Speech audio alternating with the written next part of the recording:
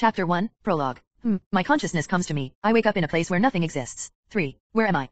Another soul? Greetings their soul. A voice answers me. The entire nothingness then turns into a blinding light, making it impossible to see the source. Who are you? Why am I here? You, dear man, are one of those who wish to be reborn in another world. And so you are taken here, under my control. Reborn? You mean I died? Yes, you were very happy when you passed, so that's an upside. You had just finished binge reading the comic Invincible on the bus when it suddenly blew up. Such a tragic story indeed. Tisk 3. The voice replies. 9. I see. Thank you for telling me. I think I know how this goes now, I said. Very well. Let us proceed then. His voice trials of as if waiting for me to do something. Do I get any wishes or decisions on where I choose to be reborn? I try to guess his intentions. Yes.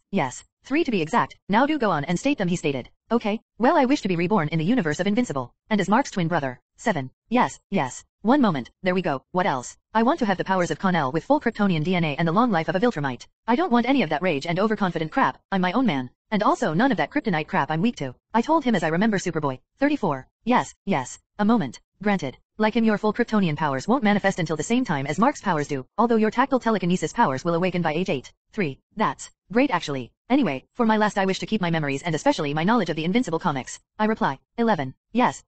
Hang on, there. The voice trails off once more. It took a while for it to come back and said, let's get you there, young soul. I have more souls to handle before I can catch a break. 3. I began to feel different before being shunted out of that space altogether. Earth. My awareness turned dark. I can feel some slime-like matter surround and push me towards an opening that was too small for me. The pushing kept going as I slowly slid out of that opening to find a blinding light meeting me. 2. I heard sounds of crying near me and a pair of gloves hand take me. A woman's laughter and pained groans sounded out before I was out beside someone. I felt this someone. He was like me, small and hairless. Moments later we were cleaned and wrapped in warm cloth. 5. We were then brought to a room where I could hear murmurs and excited voices ahead, and then a pair of powerful arms took me and the other. It was a man with a trimmed mustache on his lips. He carried us towards a tired but kind-looking woman who smiled as she saw us both. 6. The woman requested to rest and the man took us away from her. He sat in a chair while holding us both. For the Empire. For Viltrum. Chapter 2. Chapter 1. 8 years after. 4. It's been a couple of years since I've been reborn into the Grayson home. My brother Mark and I still shared the same room even then, but I don't doubt that will change someday soon. My father Nolan keeps his job as a full-time superhero, dashing around the globe trying to help the people and earning their trust as one of its strongest protectors. Yes, I know why he's doing it and who he's doing it for. I can't stop the man even if I had my telekinesis awaken soon.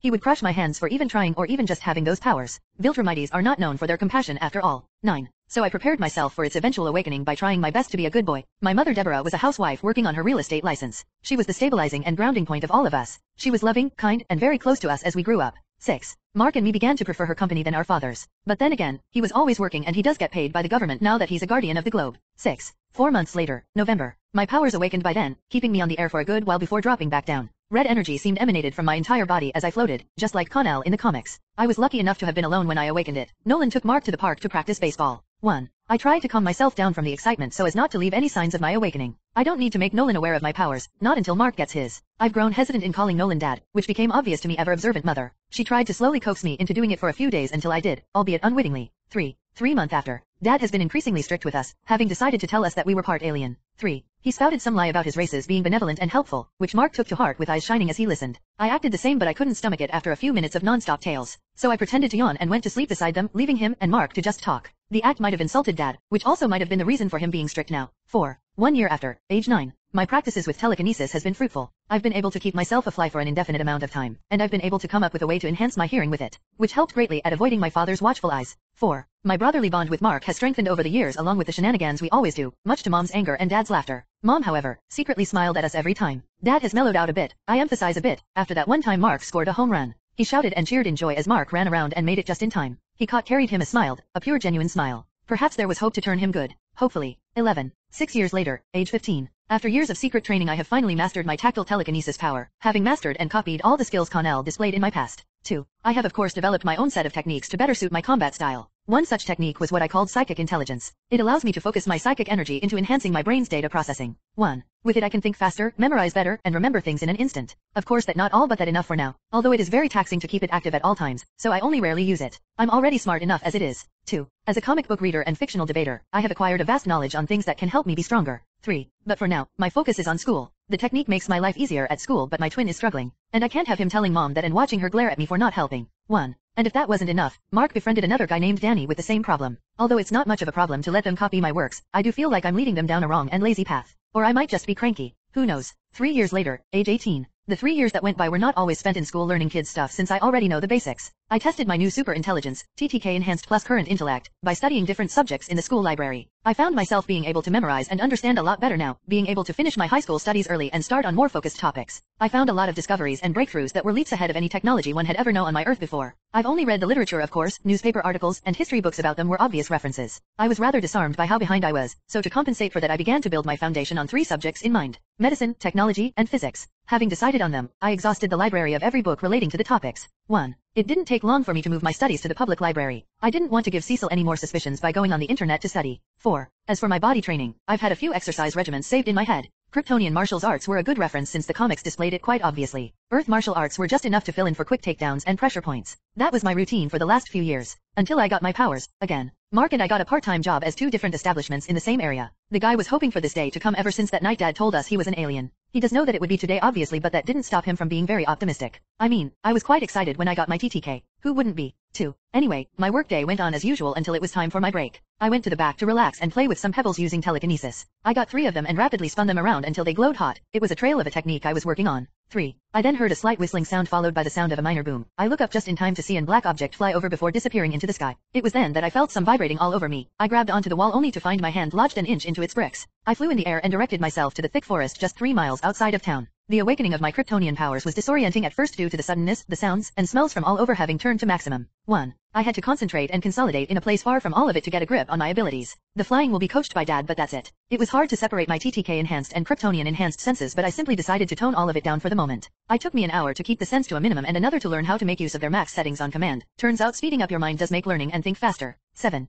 I flew back to the establishment and clocked out the end of my shift. I flew and landed just 5 houses away from home and walked the rest of the way. I arrived at the dinner table with Mark and Mom just having sat down and getting ready. Dad still wasn't around, but he'll flew in shortly I think. Let's go ahead and start. It doesn't look like he's going to be home anytime, so her sentence was cut by a swoosh as Dad appeared at the empty seat just in front of me, all dressed and not in hero spandex. I'm sorry I'm late. There was an enchanted flood in Egypt I had to deal with on the way over. He quickly apologized, but in a calm way. Mom began to ask about it and some dragon from the news. They talked for a bit before Mom finally asked us both, so, how was your day, Rob? Mark? Great actually. I think I'm starting to develop. Fine. I think I'm finally getting superpowers. Mark and I both said simultaneously. Mom smiled and said, oh that's nice. I'm proud of both of you. She then looked to her husband who was silently staring at both of us. Are you sure? He asked seriously. I could feel it. His previously calm demeanor went away and the soldier was left. Yeah, I threw a trash bin into space. Mark exclaimed, excitedly ignorant of Dad's change. Yes Dad. I saw it disappear into the blue sky and I found myself floating while I trying to get a better look at it, I replied after him. Dad continued to stare at both of us, in silence. Mom moved a bit and I heard a kick from below, snapping Dad out of his stare. Oh great, my sons. That's great. If you both want we can start training tomorrow. I'll make some time tomorrow, he said.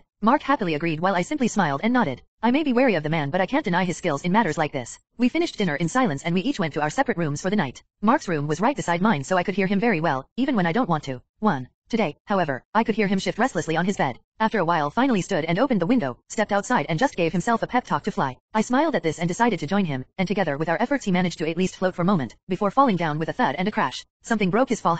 I failed to hold my laughter as I saw him crash face first on Mom's. Oh crap. I got scared at the realization. Mark, get inside quick. You broke Mom's bonsai collection. I quickly whispered before dashing towards my room, only to crash into a solid chest. Dad was there, hover over my window with both hands folded and a plain look over his face. Mark soon got to the roof. His upper body was dirty with soil, leaves, and a giant piece of clay pot perched over his head. Dad's look quickly turned surprise and then into sympathy. He shifted his gaze from me to Mark and back until he finally let out a sigh and whooshed his way out of the roof. I found his actions to be suspicious, but I soon realized why he did it. A set of light footsteps made its way outside and stopped just as the door was opened. Boys, Mom shouted, not caring if it would bother the neighbors far away. Nice going, Mark. Chapter 3, Chapter 2. Early morning, the next day. Last night wasn't good as Mom proceeded to berate both of us for breaking her collection, having worked years into it just for it all to be destroyed. We didn't get much sleep, but it was okay. Our current physique could handle let's sleep now. We were up in the air, just a few miles above the house. Dad wore his signature costume, the red and white combo with a single line as his insignia. Mark and I just wore our casual clothes since it was still a school day. My hair flowed as the winds blew on us. I had decided to grow it longer to distinguish myself from Mark. We looked somewhat identical, but I had sharper features and more training, so my height was an inch over his. Our eyes, however, were one of the more obvious differences was our eyes, as mine were gray and his was dark brown. Suck on that Viltrumite dominant genes? Anyway, Dad was teaching us how to fly properly before it was time for school.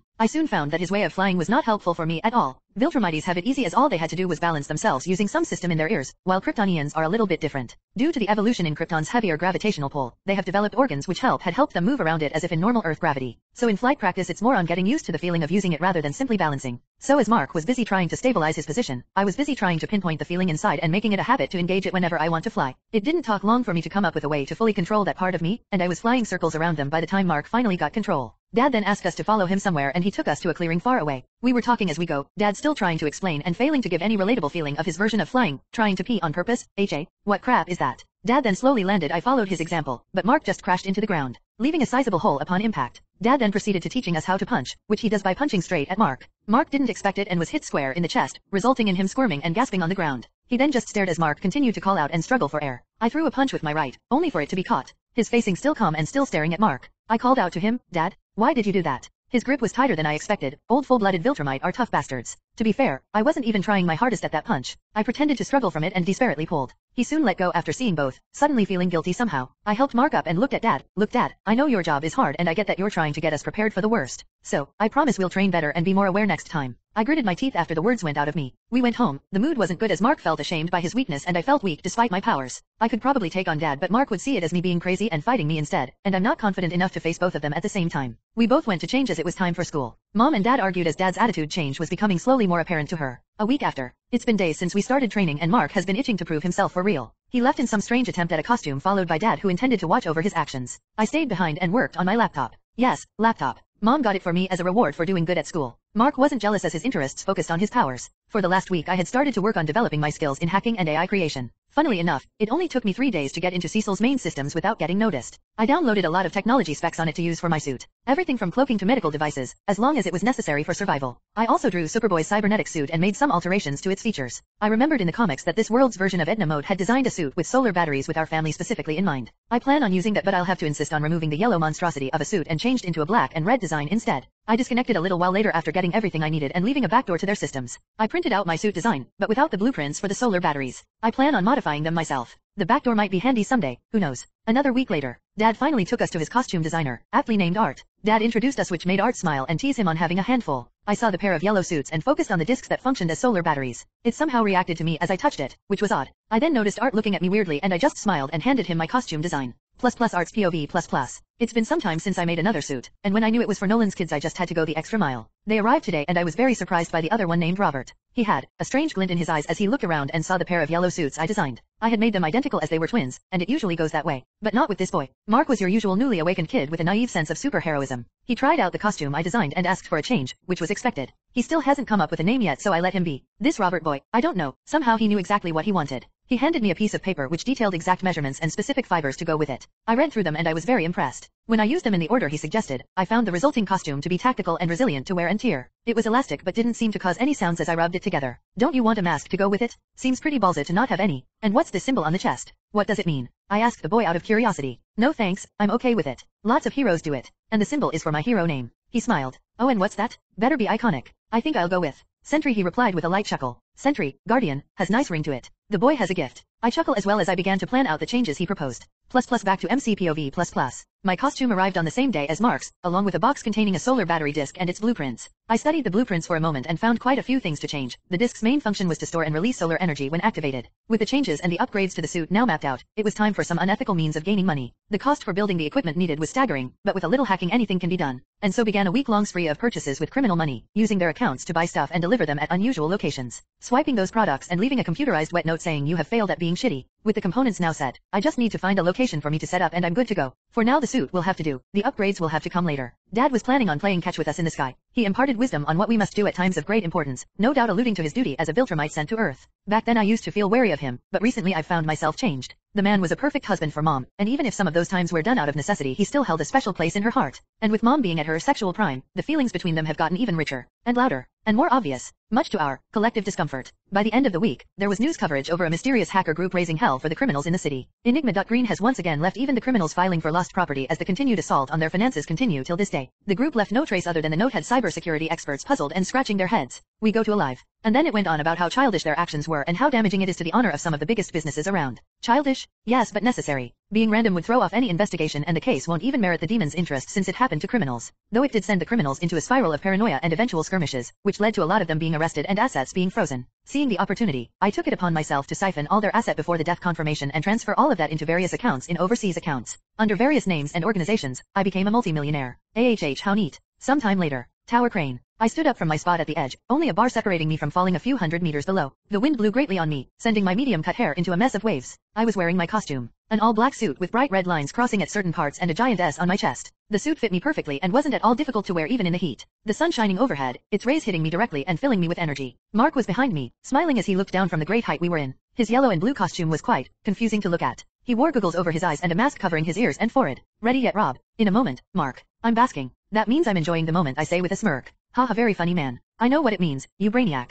We have to hurry if we don't want Mom to cook more meatloaf. He visual gagged at the thought. His words broke the serene pleasure I got from the sun and replaced it with a horrific dread, as the memories of meatloaf became more haunted just as the years went by. He floated near me and placed an arm around me. Plus come on, cheer up, brother. He then held out his hand. Let's face doom together. Brother forever. I looked at his hand and shook it while smiling. Same as always then, last one to arrive gets the winner's half of the meatloaf. I slipped from his arm and dropped before flying at top speed towards the house. What? We didn't agree to, oh man. He said pitifully as he flew at top speed, chasing me. Chapter 4, Chapter 3.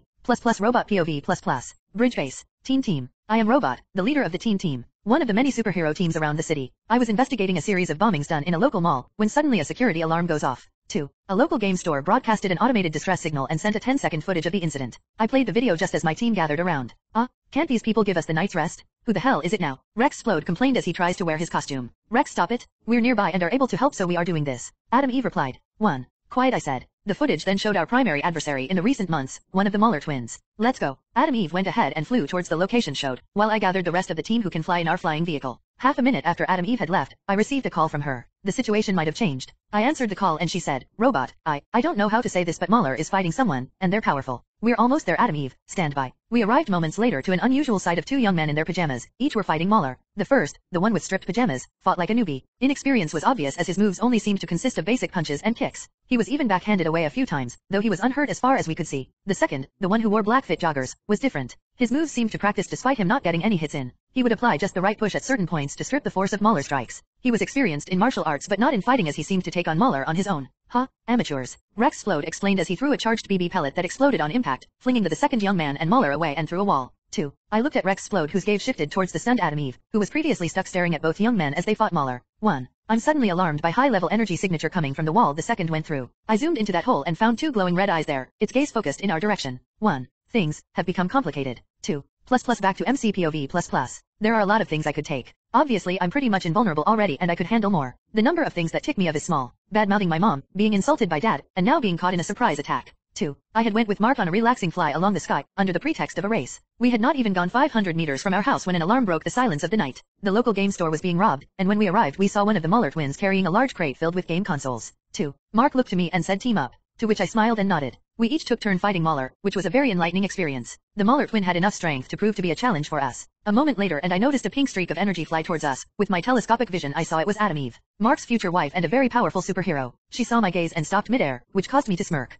21. I was on my third turn when there was a glowing BB pellet that fell in front of me and exploded, throwing me and Muller of the sides. I felt my eyes burn from the anger inside the building. I struggled and somehow managed to power it down after a few breaths. I got up to find my brother flying towards the wall I went through. I quickly floated out and looked around, finding Muller still groaning not far away. 2. Hey, Rob, are you okay? I saw something small fall and explode in front of you. Au contraire. That was a BB. You do not want to see what I could do with a golf ball. Now, who started it? The show didn't do him justice at all. His voice itself sounded very irritating. 1. I said nothing as I flew in front of them and put my hand on the vehicle's head. I'll give you a guess, I say as I grabbed the head and flung them off before throwing it away. Is it normal for superheroes to strike first and ask questions later? Stand down. We are here to assess the situation and deal with it as needed. I hear the robot speak while trying to stop me. I scanned his body to confirm his inorganic nature. It was simply an avatar. Who are you? And why did that dash I pointed towards Rex fire a charged explosive at my direction? I already know who they are, but formalities of course. He proceeded to introduce the team one by one and said, we apologize for the provocation. The actions of my team are on me, so if you have anyone to be angry at it should be me. I then hear a heavy wind headed my way, so I turned and caught it with my left hand. Muller's fist was 3 times larger than mine but was still not able to make me budge.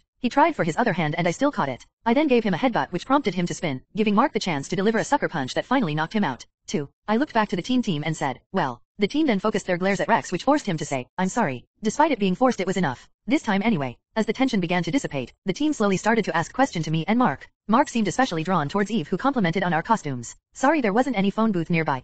Do I know you? Mark asked shyly. You know, you both do look familiar. 7. Their other flying vehicle arrived a moment later and Duplicate multiplied herself to help Robot carry the knocked out Mauler into the thing. I looked at all three of them with my X-ray vision and confirmed that they were indeed biologically the same. One was equal to the other. 10. The girl, S, seemed to have noticed and misunderstood my gaze as they kept sending me sultry looks and flying kisses. To be honest, I would be lying if I said I didn't find it interesting. 5. They all got up to the vehicle and said their goodbyes. Eve waved at us as she flew away with her team. I looked at Mark and found him still looking at their direction, and no doubt focusing on Eve. Oh, Marky's got a crush. Such precious secret. Mom's is going to be thrilled, I say while laughing as I floated and flew back. 7. Why you? I wasn't. I'm not. He said as he chased after me. The next day, school. 1. School got a bit more productive with Mark actually managing to find Eve. She seemed pleasantly surprised and was happy to keep our secret when we asked her to. She then invited us to tag along as her team continues to find the other Mauler twin. She took us to a secluded area and began to shift her clothing into her costume. Her powers are really versatile and useful in all situations. Too bad she still holds back. 1. As we changed into our costumes, she asked me, why don't you have a mask? I prefer to fight with my face unencumbered, and besides, how else am I going to find a superhero girlfriend if I keep my face covered?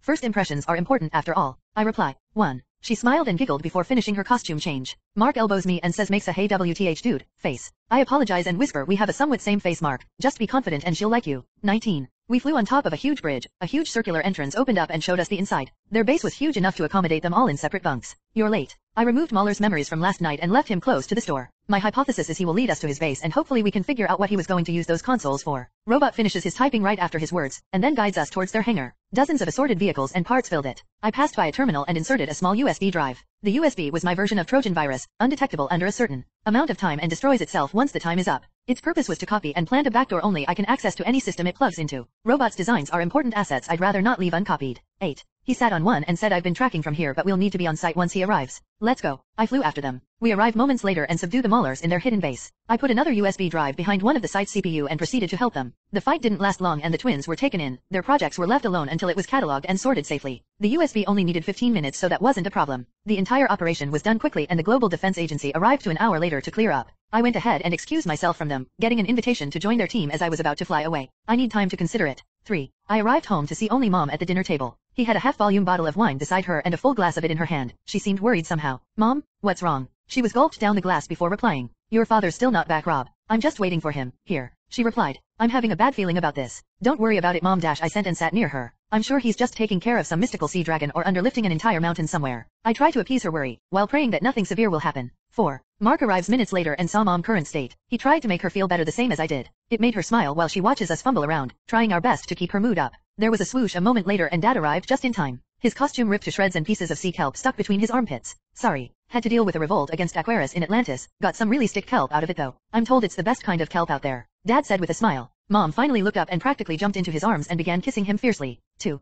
Debbie, the kids are still his words cut short by Mom's shouting out, now, both of you. Mark and I immediately took the opportunity to escape and wandered separately for a bit. We knew what our parents were doing, of course. We're already teens now. Chapter 5, Chapter 4. The next day was spent helping Robot find the cause of the bombings. He pieced together enough evidence to find the connection between all of them. Our school. The students who were missing were somehow being made into suicide bombers, but that question was who did it and why. 1. I helped Robot with his investigation and suggested that maybe a member of the staff was responsible, someone with enough history on bomb making. The hint seemed to have triggered a brilliant moment for Robot as he almost instantly got the culprit, one Mr. David Hiles, our school's physics teacher. Mark and Eve quickly apprehended the guy and saved the other student he had strapped on his operating stand. Mark shared some terrible fact about David. He was doing it to take revenge against children that spend too much time at the mall, parties, drinking alcohol, and play sports when they should be studying and doing homework. Saving him would only make more suffer, so I'm glad Mark couldn't save him. Mark and I had both agreed to just stay outside but still loyal friends to the team. Mark and Eve's relationship is slow. Mark was shy and Eve was dating that toolbag Rex Splode. They also had a bit of history together, which makes things harder for Mark but not impossible. However, I choose to separate myself whenever the two meet up. I can't jeopardize their future and the future of my nieces and nephews simply by being around.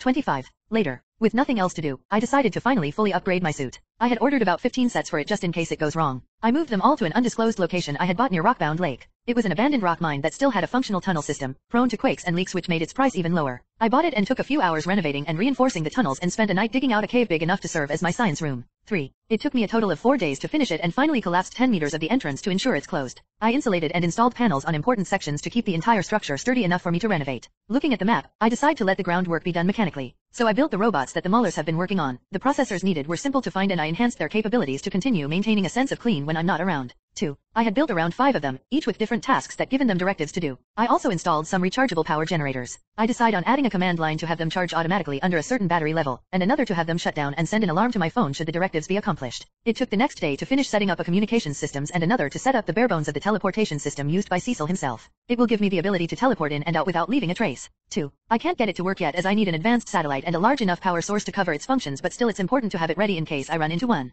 As such, my week of moving and renovations finally came to stop. The lab worked just enough for me to tinker. It was the kind of work that required one to use all of 24 hours to do, even with a super intelligent mind and Kryptonian physique. But when I finished, I marveled at my work. And after 24 hours of work, my cybernetic suit was complete, made with a mix of materials to eliminate any sound from movement and embedded with enhanced cloaking and solar battery, giving me the ability to camouflage myself even in high-speed movement and a second life in the form of a solar jumpstart battery to pump my cells full of life. 2. It wasn't without its failures. I spent over $3.5 million worth of components in trial and error test, and over 3 sets of costumes gone. 2. But it was worth it. And now that I have the proper way of doing it, I won't have to spend that much. But that's a task for tomorrow and I need to sleep of the mental fatigue, so I went home. The next day, as the morning light shined upon my now awake form, I began to feel myself being energized and more active. The perks of having a Kryptonian physiology, no doubt. 5. The day started normally, breakfast then school and then finally lunch. But what made it worrying was the fact that Mom had sent me a worrying text. Dad had yet to arrive, despite being away for almost a day. It's still midday when I called up Mark and told him the situation. Mark initially shrugged it off, believing that he somehow got stuck somewhere and will be back. Like he sometimes does, which made me feel a little bit better. 2. All that came crashing down when an unknown number called both our phones at the same time.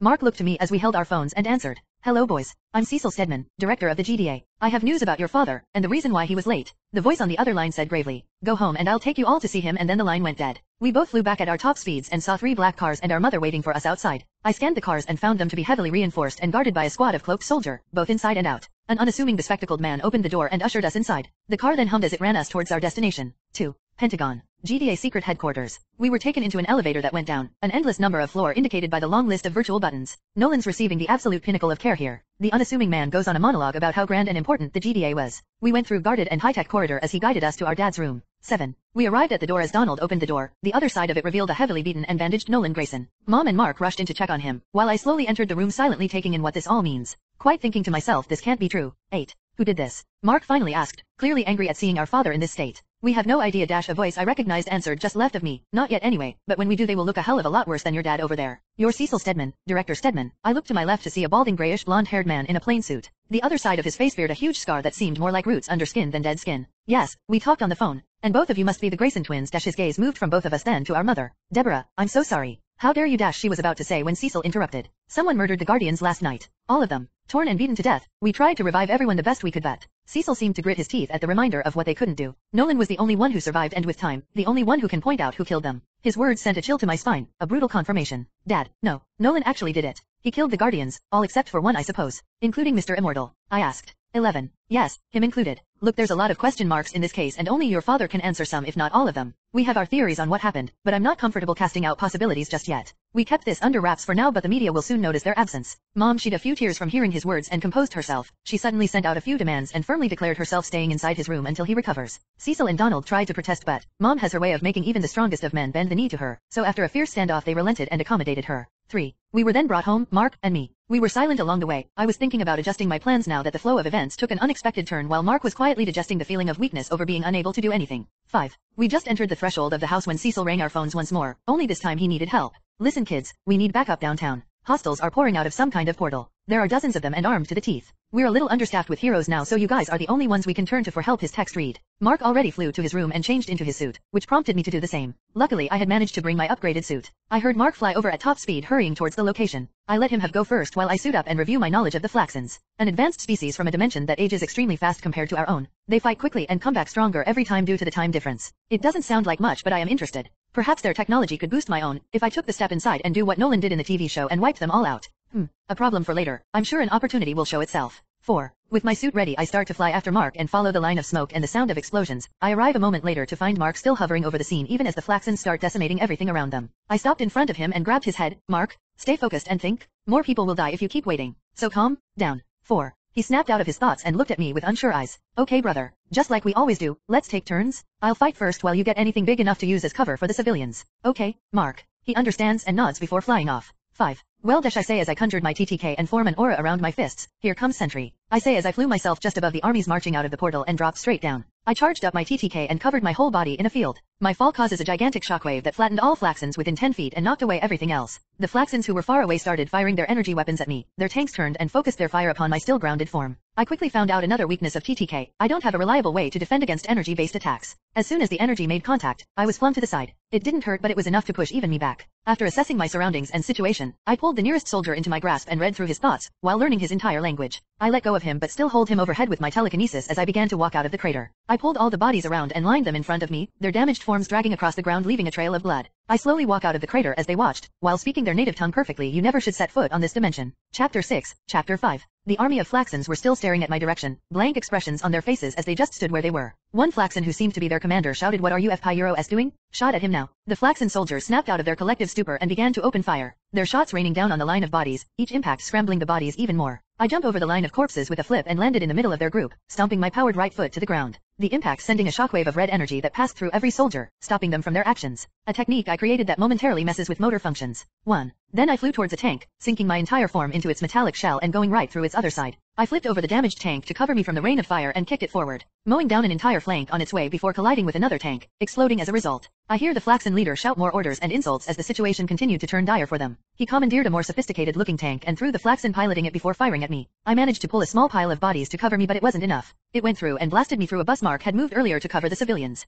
No please. As I tried to get up, I heard a trembling voice shout. I looked to its source to find Mark inside a small crater with a badly disfigured corpse of an older woman in his arms. The Flaxon leader heard the shouting and aimed its next attack at Mark. Mark was still distracted by the body, so I flew in to take the blast instead. The Flaxon fired, and just as it was about to reach us, a pink sheet of energy rose and deflected the shot towards a nearby building. Adam Eve landed just in front of us and said, "I don't know who you are, but you need to go." 2. A moment later the team arrived and quickly acted to suppress the situation. Robot gave clear and concise orders that quickly took care of the situation at hand. I looked to my brother, worried that he might suffer more if he stays shocked. I grabbed his shoulder and felt the blood that was stuck on it. It was still warm, still fresh. An intense feeling of dread and sorrow started to rise up. I struggled to find clarity and after a few breaths was calm enough to tell him, "Invincible, take her to a hospital, I'll handle the rest here with the team." Mark mumbles some incoherent slur. "Now," I shouted, trying to snap him out of it. "Go Mark, we'll handle it from here." Eve floats near us and reassures Mark, and also herself. I look around and the situation was desperate. We were surrounded and had no avenue for escape with those tanks primed at us. I see him still confused but readily carries the old woman and flies away. Good, now to let loose. I flew and covered myself in a force field. Strands of red energy cackle all around me and producing a thin membrane. I powered up my heat vision, ready to decimate the invading Flaxons. "Robot, get your team together and gather in the hole now," I shouted at him. Robot was confused by the request and looked to me, his gaze stopped in my eyes. Robot POV++. The situation was dire. I looked at Invincible's twin to clarify his request, yet all I saw was a pair of burning bright red eyes. My visor reported dangerous heat levels from them and spammed multiple warnings. Danger, extreme temperature spike imminent, asterisk. I hurriedly called the team over and gathered ourselves in the hole. Rex was the slowest of us as he questioned everything that was happening. Eve put a force field on the crater under my orders, and just as she finished it, the pink energy of Adam Eve turned red. Back to MCPOV++. With the team secured, I could finally let loose. I released the energy building up behind my eyes and destroyed the entire Flaxon army. 4. I burned Flaxon tanks, barricades, soldiers, and corpses until only ashes were left of them. The only things I left was the tank the Flaxon leader sat on and pieces of limb from Flaxon bodies. He closed his eyes as my heat vision glowed too brightly, and when he opened them once more, he found nothing but the charred remains of his machines and me, still floating, coated in red cackling energy. 4. Out of fury, the Flaxon leader aimed and fired at me once more. I easily dodged the shot and flew in front of his glass shield. As I drew my fist to punch, I noticed the color of his skin start to pale. Rust began to rapidly form all over this tank, and soon the tank broke down. The glass broke like thin paper and the Flaxon leader began to crawl back to the portal that brought him here. I let him crawl until he was nearly a few feet away, then I landed right beside him and lifted him by his antennae. "Better luck next time, Flaxon," I say to him in Flaxon. He struggled heavily and slowly, his was filled with fury and rage while it locked eyes on me. 1.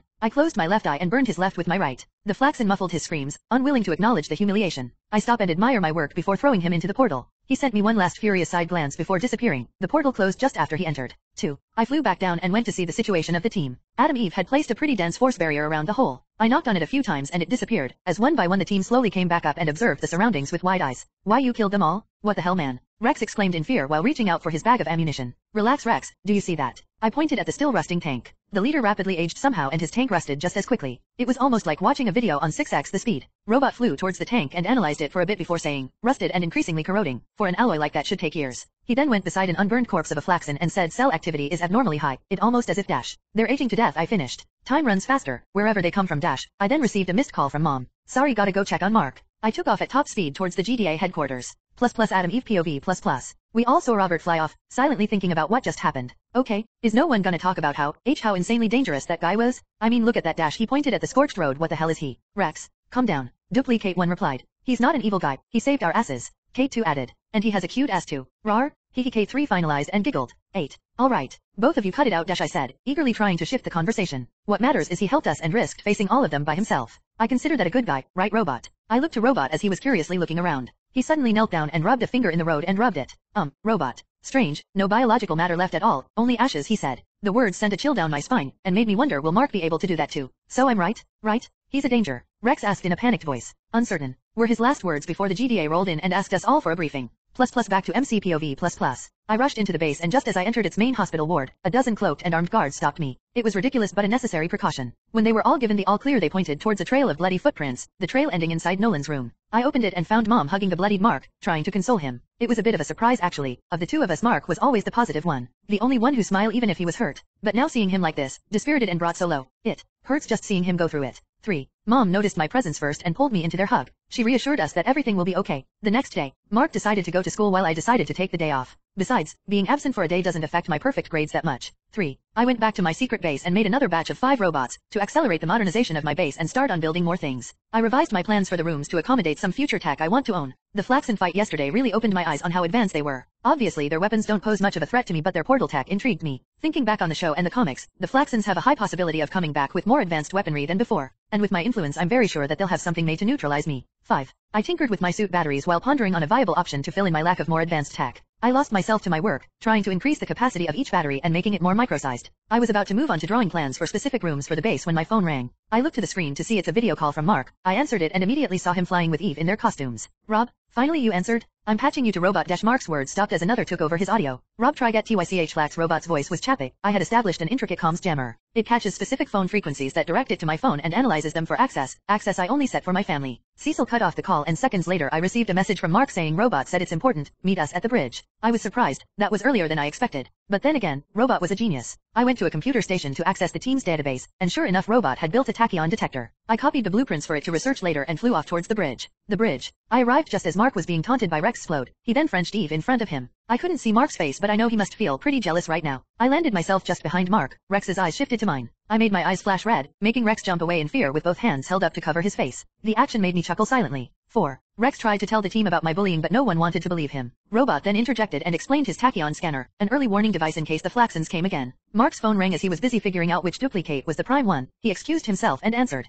The caller informed Mark that the old woman he saved was now awake, and she wanted to see us. We said our goodbyes to the team and flew to the GDA, all the way to her door. A beautiful black-haired girl about our age opened the door before we can knock and ushered us inside, not noticing the name card outside saying, Maya Troy. Chapter 7, Chapter 6. Mark rushed towards the bed, where the old woman was being supported to keep her alive. The girl was now to her side, looking at her with concern. I, for the first time in my life, found myself unable to take my eyes away from her. She wore a dark leather jacket, a red shirt, brown leather-heeled boots, and a black belt keeping her tight jeans in place. Her outfit was eye-catching enough, but it was her face that drew me in. In simple words, she looked just like a younger Wonder Woman. 2. Hello miss. I don't believe we've introduced ourselves. I'm called Sentry and I point at Mark is my brother Invincible. May I know who you are? 3. What am I doing? I thought to myself, trying not to cringe. Oh, yes. I'm sorry, I was just a bit worried. She woke up a while ago and went to sleep just as I told the doctors. I'm Donna Troy. She stood up and smiled. 10. My heart skipped a beat and a chill went up to my spine. It was a weird thing to feel, to say the least. Donna Troy, I remember her, she's part of the Titans, can't be. 9. Nice to meet you, Ms. Troy. Just Donna, please. Well, Donna, you are very brave to be here to support your friend at difficult times. You must have been very close. Yes, we are. Donna replies with a sad look on her face as she watches Maya. Donna, may I ask how you're related to her? Oh, she's my SI dash. She seemingly choked for a bit before continuing. Mother. She's my mother. 1. I look at the old woman, obviously seeing no resemblance. She must have been quite the beautiful woman when she was young. Why do you say that? She curiously asked. Because you are the most beautiful girl I have ever. I stop, albeit too late. She's gonna think I'm a creep. 5. I mean you are very caring towards your mother. I wish I was more like you. I slowly look back to see her wide-eyed. A tinge of blush started on her cheek. Ahem. Mark, who was behind me, cleared his throat. Sentry, read the room. He whispered. I try hard not to cringe and say, I apologize Donna. Was being weird. I hope you can forgive me. 1. Cough cough, do Donna. A slow voice asked. The older woman had woken up. She later introduced herself as Maya, after being reassured by Donna's presence, and expressed her thanks to us, calling us her young knights. She then asked for some private time with her so we exited the room. Donna POV++. Sentry. I thought to myself at the cute guy who awkwardly blurted out that embarrassing compliment. He hasn't talked to a lot of women before. Donna. Maya said weakly. Yes Maya, I'm here, you're going to be fine now. And no, Donna listen, I think I'm not gonna make it. I need you to do something for me. She stuttered, struggling between breathing and talking. See continue the legacy of war woman, of your mother, the world of man needs an Amazonian, as one of its main protectors. The older woman straightened and strained. 8. I realized what she was trying to do. She wants me to take over mother. Even after she just died not so long ago. I need dash. I know, you need time to consider. I have stood with your family long before you were even born, and even, your mother has done the same at first. It proves how seriously you take this responsibility. Maya nodded weakly. She paused, letting the moment last as she just stared at me. Before. Now, let's talk about that idiot boy who thinks you're beautiful, she said with a conniving smile. 3. Your mother, must tell you a few things you've missed since last you visited here. Maya. I stood up exasperated. Despite saying that she's not long for this world, her behavior showed otherwise. MCPOV++. Mark and I sat just a few benches from the room. Even with our hearing we could only hear muffled laughter and shouting. Cecil is quite prepared for everything. 5. Mark suddenly elbows me and says, Rob, are you seriously hitting on a girl whose mother just survived a horrible accident? Come on Mark, seriously? You're getting some sweet moments with a girl who, mind you, already has a boyfriend. I think my weird timing is less offensive than yours. I defended myself. 3. He just stared at me for a full minute before quietly sitting back. I have to admit though Mark suddenly spoke, she is beautiful. Not Eve level beautiful but still beautiful. As I looked at him I found him looking back with both brows raised and a sly smile on his face. Sigh. Mark. Slightly cringing at his poor attempt at humor. The room door opens and Donna came out of it. She was smiling now. The talk was much lighter than I thought. She moved towards us. I met her halfway and stopped just as we reached each other. Ahem. Hey. So, how was it? Is she okay? Are you okay? I say somewhat nervously. I almost want to facepalm myself. What is wrong with me today? 2. She looked stunned for a moment and smiled. I'm okay Sentry, thank you for asking. Donna, if you feel the need to talk about it then please don't hesitate to. I was in the process of trying to find a pen and paper when I was stopped. 5. Gasp. She closes in on me and hugs me, silencing me and surprising Mark behind me. Her head rested on my chest for a moment before she looked at me. You're very sweet, Sentry. Thank you. She smiled at me and lightly kissed my cheek. Gasp. Mark once again gasped behind me, albeit a bit exaggerated than before. I'm gonna kill you, Mark. 3. She broke away and lightly chuckled before walking past us. I watched as her hair swung left and right so elegantly, and her form was quite a sight to behold. 11. She walked up to the elevator everyone had used to get in and out of the place and pressed a button. She looked at me once more with a smile and waved her hand goodbye. 1. I waved mine in reply as the elevator door closed and she went up, by herself. Oh, should I have guided her out? Ahem. Mark's throat clearing snapped me out of my daydream. Aren't you forgetting something? What? I asked, very confused as to what else I did without much thought. Oh, okay, mister, if you need to talk about it, literally forgot about giving. Mark sarcastically explained as I realized my number. I flew at blinding speeds towards the nurse's station to find a paper and pen to write on. I found one and not a moment later finished writing my number on it, and flew towards the elevator doors. The sign above it indicated it's still ongoing, which made me hesitate for a moment. She will find it weird if I just punch my way into her elevator. I put both hands on the elevator door and just stood there trying to come up with ways to give her my number. Tisk, tisk, tisk, that sad man. Opportunity wasted. Mark commented behind me, but more importantly Robot called in. He wants to talk to you in their bridge base. I gave Mark a deadpan look and said, Mark, brother, let me punch you. Right. Mark slowly floated backwards and flew away. 2. Why didn't you tell me? I flew after him. Donna POV++. He is cute, and very sweet. I smiled while thinking about Sentry's nervous questions. I appreciated his offer for counsel but this was something I needed to handle on my own. He didn't give me his number though. Well, maybe we'll meet soon. I hope the thought made me smile. 2. I was nearly on the ground floor when I was whisked away from where I was. The high-tech elevator changed into a beautiful forest overlooking the sea. I was standing on a building made with ancient architecture and a small ivory platform inlaid with a runic script. A tall woman with blonde hair and leather armor had her hands held upwards, traces of magical essence spread across them. 1. I immediately realized what was going on. I was inside a government facility. Mel. I just visited my sworn sister on man's world, for goodness sake. As I have insisted many times, it's Melausa. And your sworn sister is old by now. She won't need your constant annoyance. Mel held a slight smile before it disappeared. Your Highness, the Queen needs your answer sooner. Urgently. Mel replied with a hint of worry. No, I will not be pressured and pushed into something I'm not even sure I want. Your Highness, please. Your mother is gone. The circumstances around her death are unknown to all but the Queen herself. She has advised in starting your training now, with or without your taking of your mother's mantle. Mel insisted. I love my mother but I also love my freedom. Tell the Queen that I am not ready for the mantle just yet. I need time to grieve. Mel. Surely both of you will understand that. I do, Your Highness. I have lost many sisters during the dark times, when we were still part of man's world. And as much as I am bound to my sister's right of burial, so too am I bound to my Queen orders. So please, forgive me. Melausa words drifted as she held up a hand towards me. 1. A flash of magic later and I was unconscious. Queen Penthesilea POV++. Everything is ready. My daughter has been slaughtered by someone she didn't expect. Someone she thought she could trust. I saw it, her last moments. The last face she ever saw before dying. A being they hailed as their strongest superhero. He was strong, too strong. I had believed he was a good match for my daughter, that their offspring will be the most powerful one born on Earth. But, needless to say, he no longer is a good choice. In all my years here on Paradise Island, I have never imagined my daughter's death. We were unaging as a people, but never truly immortal. Only the gods are. I will not let my daughter's death be in vain. I will put everything on the line to avenge her, and to kill everything that man holds dear. 3. Bang! The main door opened to my chambers was opened, and what greeted me angered me but I held it in. My granddaughter, Donna, was unconscious. 2 of her fellow Amazonians held her aloft while Melausa walked ahead. They bowed as got near, and Melausa spoke.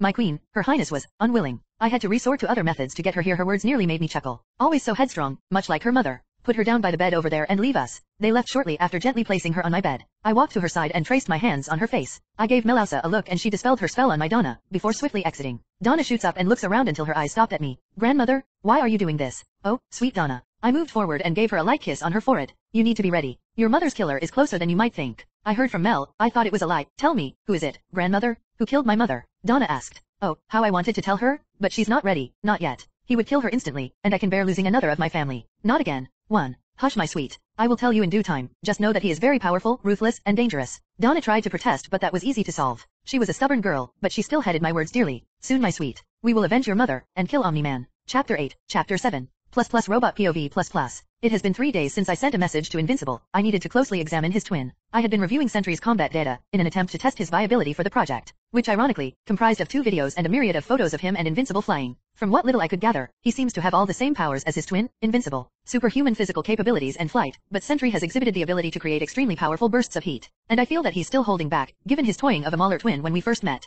A blood sample might help answer what other secrets he's still hiding, but that would be difficult, as he also seems to have the same if not more powerful durability than his twin. All the more reason for me to beep, beep, an emergency broadcast from Cecil and an alert from my tachyon detector. Another Flaxen incursion. Robot, there's a situation downtown. 3 portals just opened up and Flaxen troops are marching down the streets as we speak. Get your team together. Now. Cecil threw a fit as he explained and instantly cut contact once done. I immediately opened the team's communications channel and sent out an urgent call to action. Adam Eve lived with her parents, while Invincible and his twin were on their way here. Luckily for me, Rex and Duplicate were nearby. I marched towards their separate quarters only to find both empty. Odd. I searched for a few moments before deciding to respond ahead of them. Searching for absent teammates is a waste of precious time. I went back to the hangar and found both of them there, waiting for me. Duplicate had faint markings on her neck, which urged me to do a quick biological scan. My combat calculations needed accurate data to ensure accuracy in determining chances for success. I was surprised at the shocking results. The markings on her neck matched Rex's teeth composition and molar arrangement. There were also traces of a very specific type of biological residue on her mouth and lips. I had not said a word as there were more important matters to attend to, so I activated our transport vehicle and went off along with both of them.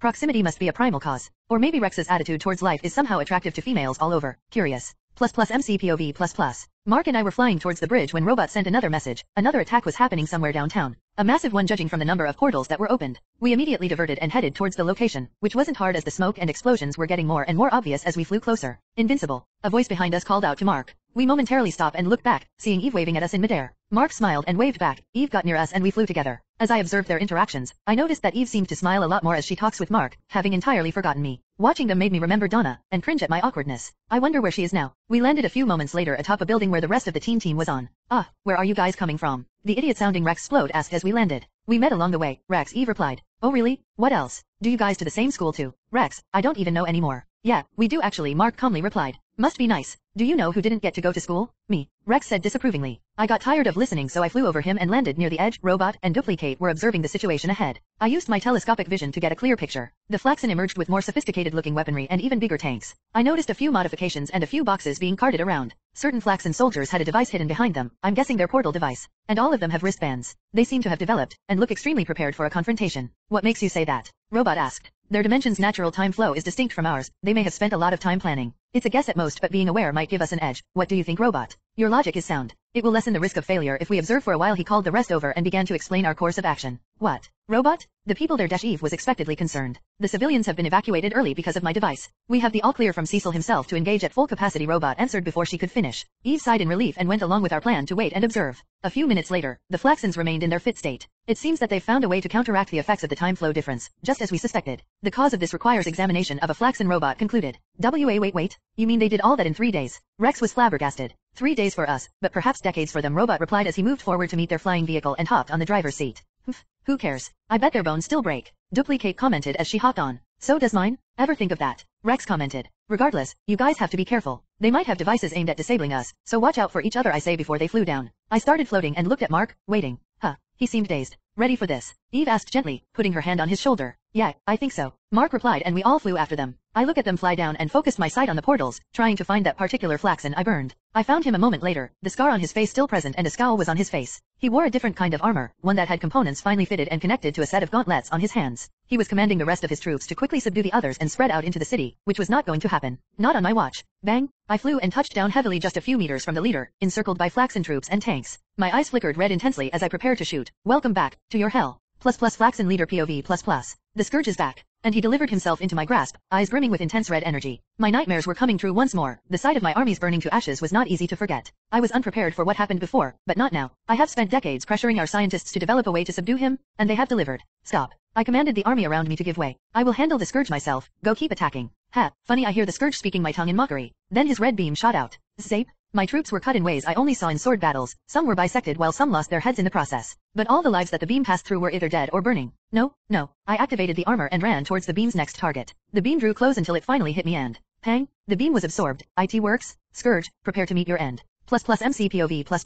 I can't believe it. They built an energy-absorbing device that's capable of rendering an energy attack obsolete. I watched in fascination as the device redirected the beam before it could make contact. The chest plate of the flaxen glowed increasingly, so I decided to stop it. To see how it goes. The chest plate kept its glow for a few seconds before returning to normal. The components on his arm seemed to channel the energy into his gauntlets. Open fire on him, now. The flaxen spoke to the others and they immediately obeyed. The lasers didn't do much damage, so I just stood there, watching the tanks slowly turned and aimed. The leader then held both hands out towards me and blasted me with a massive beam of red energy. The tanks fired at the same time, as well as the others. Zop! I was blown away and was hurt at the attempt. The custom I so tediously upgraded was being burned away. The skin that made contact with the energy slowly heated up. Crash thud. I was driven towards the inside of a building. A deep hole was dug around me. I checked myself and found that I had actual small bruises on me. For the first time in years, I was hurt. Albeit only slightly, still, it was enough to reinforce my plans for the future. I slowly got up, slightly chuckling at the irony. My wounds slowly healed. I didn't think they would certainly build a countermeasure for me. Boom. I said no. Mark's voice boomed loudly over the streets, sending a shockwave that flung the flaxens off their feet. Whoosh. Seeing the opportunity, I rushed towards the leader and grasped his throat, before pinning him on a wall far away from his army. I ripped off his chest plate and gauntlets, and hid them somewhere I'll be able to retrieve unseen later. Whoosh. Mark flew behind me and held out a hand, signaling me to give the flaxen to him. I look at the one-eyed flaxen in my grasp and tapped his head for a moment, getting as much information as I can about their homeland and this new tech. When I was done I simply turned, the flaxen straining to be free from my grasp.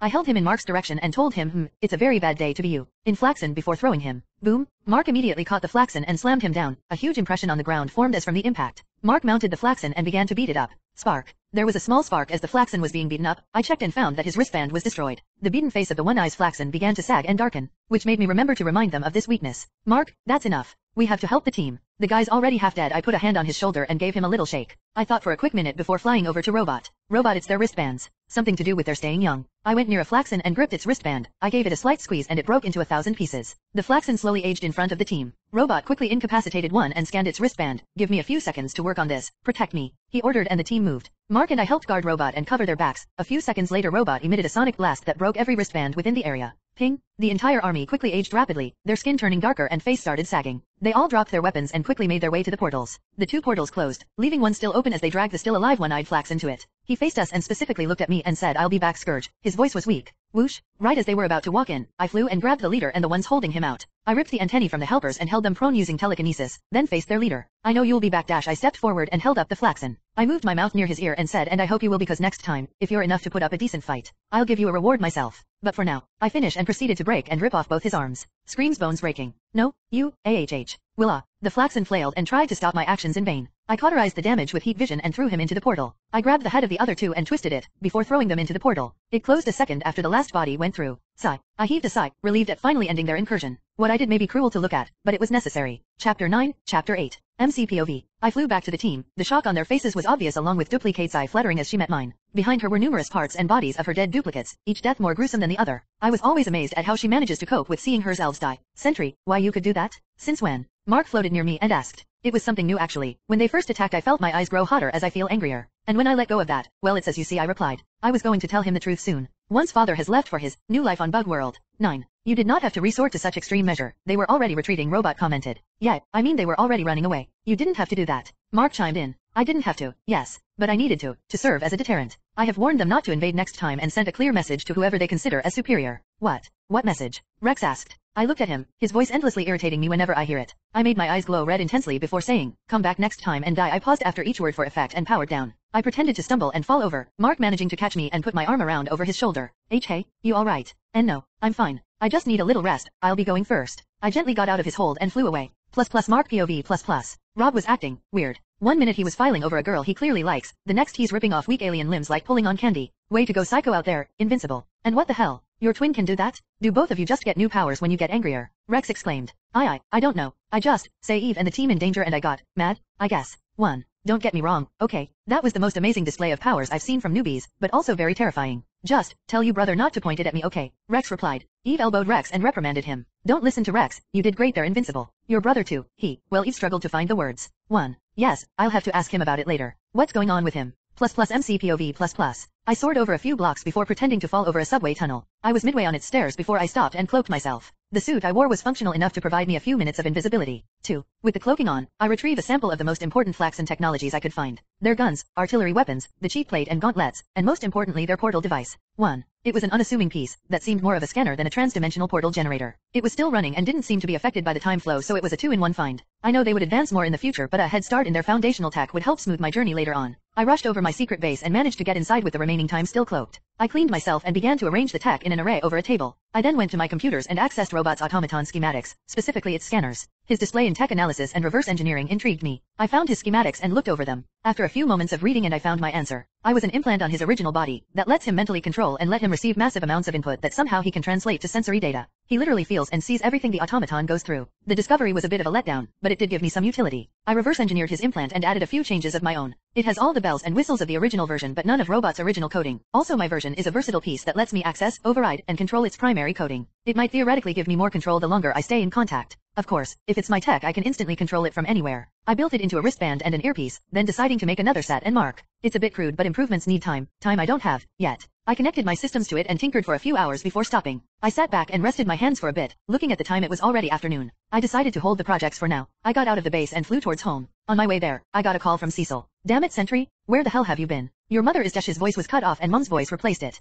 Robert Grayson, you will come here right now or I swear, you will only eat meatloaf for the rest of your Her voice was cut off again. Not that I needed to hear the rest of it to prevent my stomach from churning. 1. So, I heard Cecil's sympathy through the phone. Yeah, I'll be there. I slowly shift directions and flew towards the Pentagon. GDA headquarters. I flew quickly and arrived in front of the door. I sighed before opening it, expecting a rigorous course of Mom. What I didn't expect was my father to be awake. The man was holding onto Mother, with a smile on his face until I showed up. 1. His face immediately turned solemn and said, Mark, Debbie, can you excuse us for a moment? I'd like to have a word with my son. Mom didn't hear the faint change in his voice when he said son, neither did Mark. Nolan, Mom was about to protest when Father gave him a certain look, which she understood somehow. She got up and dragged Mark outside. Wait, Mom, Dad just woke up. I know Mark, but let's just give them time to speak, Mom answered and looked at me. Her expression was that of concern. I waited for both of them to get out of the door before facing Father. So, what do you want to talk about? Is it true, you have other powers? Father asked. Did Mark tell you that? Didn't he also say he created a sonic boom by screaming? Crash, answer the question. Father shouted and sent out a minor shockwave that shattered the surrounding glass. I instinctively readied my heat vision. My eyes glowed red as I looked at him. This enough to answer. He stared at my glowing eyes in shock. A look of disbelief almost. His face soon paled before he looked away. Whatever you're trying to do, I'm fine with it as long as you don't hurt Mom or Mark. I powered down and slowly floated towards the door. Wait, Robert, stop. Father called out. What? I was shocked. It's been a good while since I've seen someone like you among the Viltrumites, Father replied. Someone like me. I remembered the words of the Rob I met. He didn't say anything about being related to Viltrumites. 1. Well, they were very few. They were born naturally among us, some kind of mutation. Other than the natural powers we get as Viltrumites, they were gifted with a few additional powers just like the one you showed. And they didn't mix well with their other Viltrumites because of it, Father replied. 2. So he knows what to look out for. This is bad. I hid my hand behind my back and clenched it, trying to keep the nervousness away. If he makes a move here, Mom and Mark won't be able to escape. They were powerful but also liked to keep to themselves. Father paused for a moment and continued. Then one day they all went away. We didn't see them again. Why? They wanted to be separate, to build a community of their own. They took the word cryptos meaning hidden and used it to describe themselves. Kryptonian. The ones who had powers, not one but they knew. Years went by and we didn't meet them again, until today, with you. Father finished and looked at me. He just started, calm and unmoving. 4. I looked for micro expressions, listened for his heart for lies, but I got nothing. Still, calm-faced. Rob, you're my son, and as hard as it is to believe at times, I do love you. I love my family, Father, Dad, simply stated. I didn't know what to say, a bit confused about him now.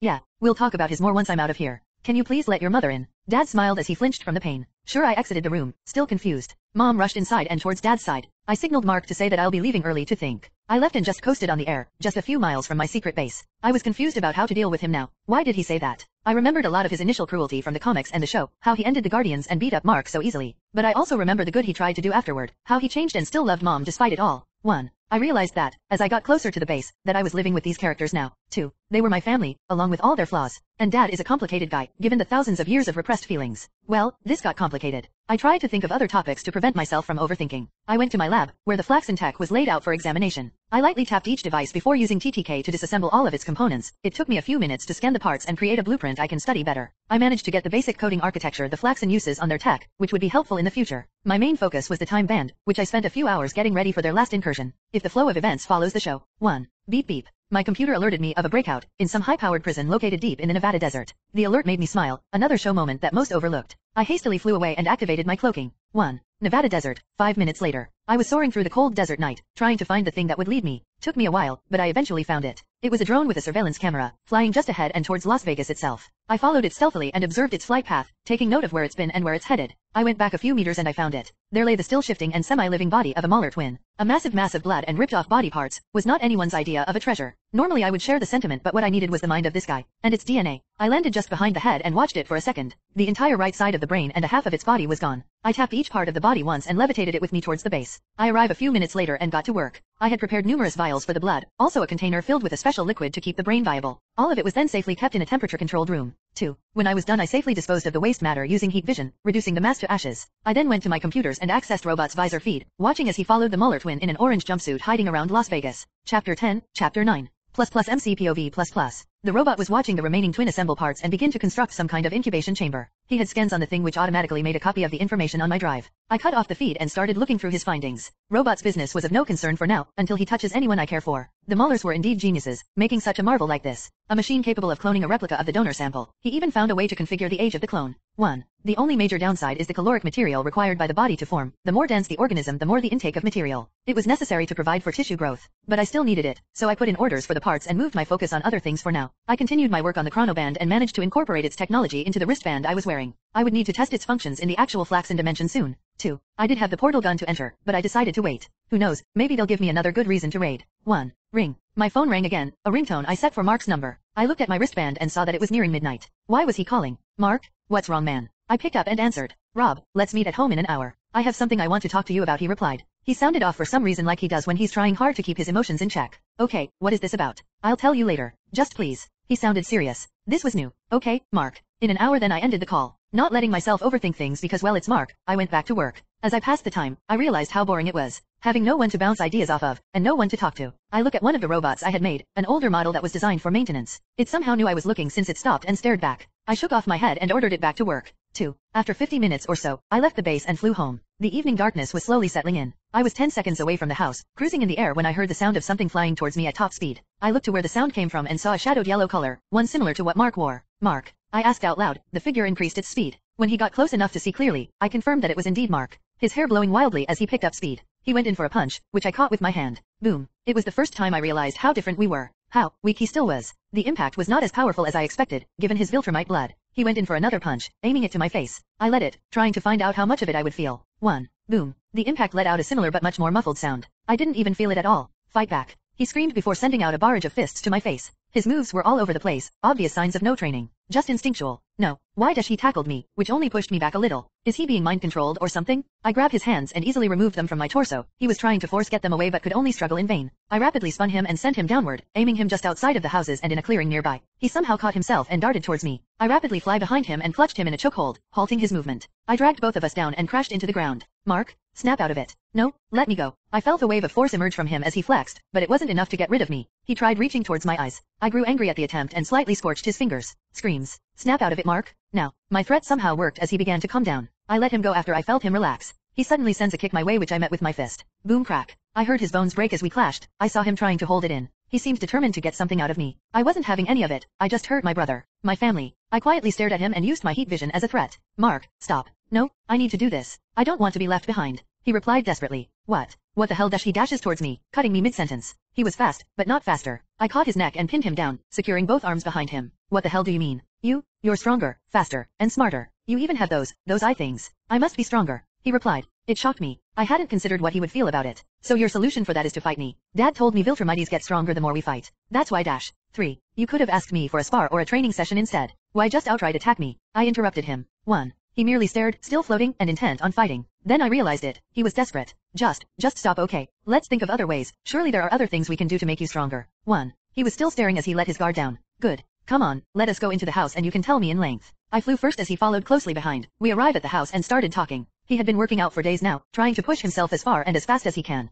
He also began lifting progressively heavier stuff to increase his strength. But that one day, when he saw me with my other power and told Dad about it, he had a change of heart. Dad seemingly told him the same tale about me being some rare line of Viltrumite. He got a bit jealous and so, Mark, I'm not trying to win some favorability contest here. I just want to keep our family safe. so I prepared myself for every possibility and I don't know, I guess I just got stronger along the way. Ah, that's bullshit, Rob. You mean to tell me that your laser thing came from training? He replied, annoyed. 3. Well, see, I am also quite special. I smiled at him, which only annoyed him more. 1. But anyway man, fighting isn't the only way to be strong. There's martial arts, tactics, and of course style. I strike a pose as I finish. He merely face-palmed and flew to his room. So we're good, right? You won't try and stuff meatballs on my mouth when I sleep, I said loudly. He flicked me and closed the door. I smirked and just sat there for a while. I looked over the dining table and suddenly get the urge to eat something. Even with my Kryptonian physiology, I still crave food. Especially pizza, and especially the unholy pineapple pizza. 40. Mark hates it, but the soul wants what it wants. So I called in the best pizza place I could buy and ordered 2 boxes for myself while ordering a box of pepperoni pizza for Mark. The lady on the other line told me to wait for 30 minutes. 1. I passed the time simply by doing random stuff after I changed into my regular clothes, enjoying the simple moments in this very chaotic and dangerous world.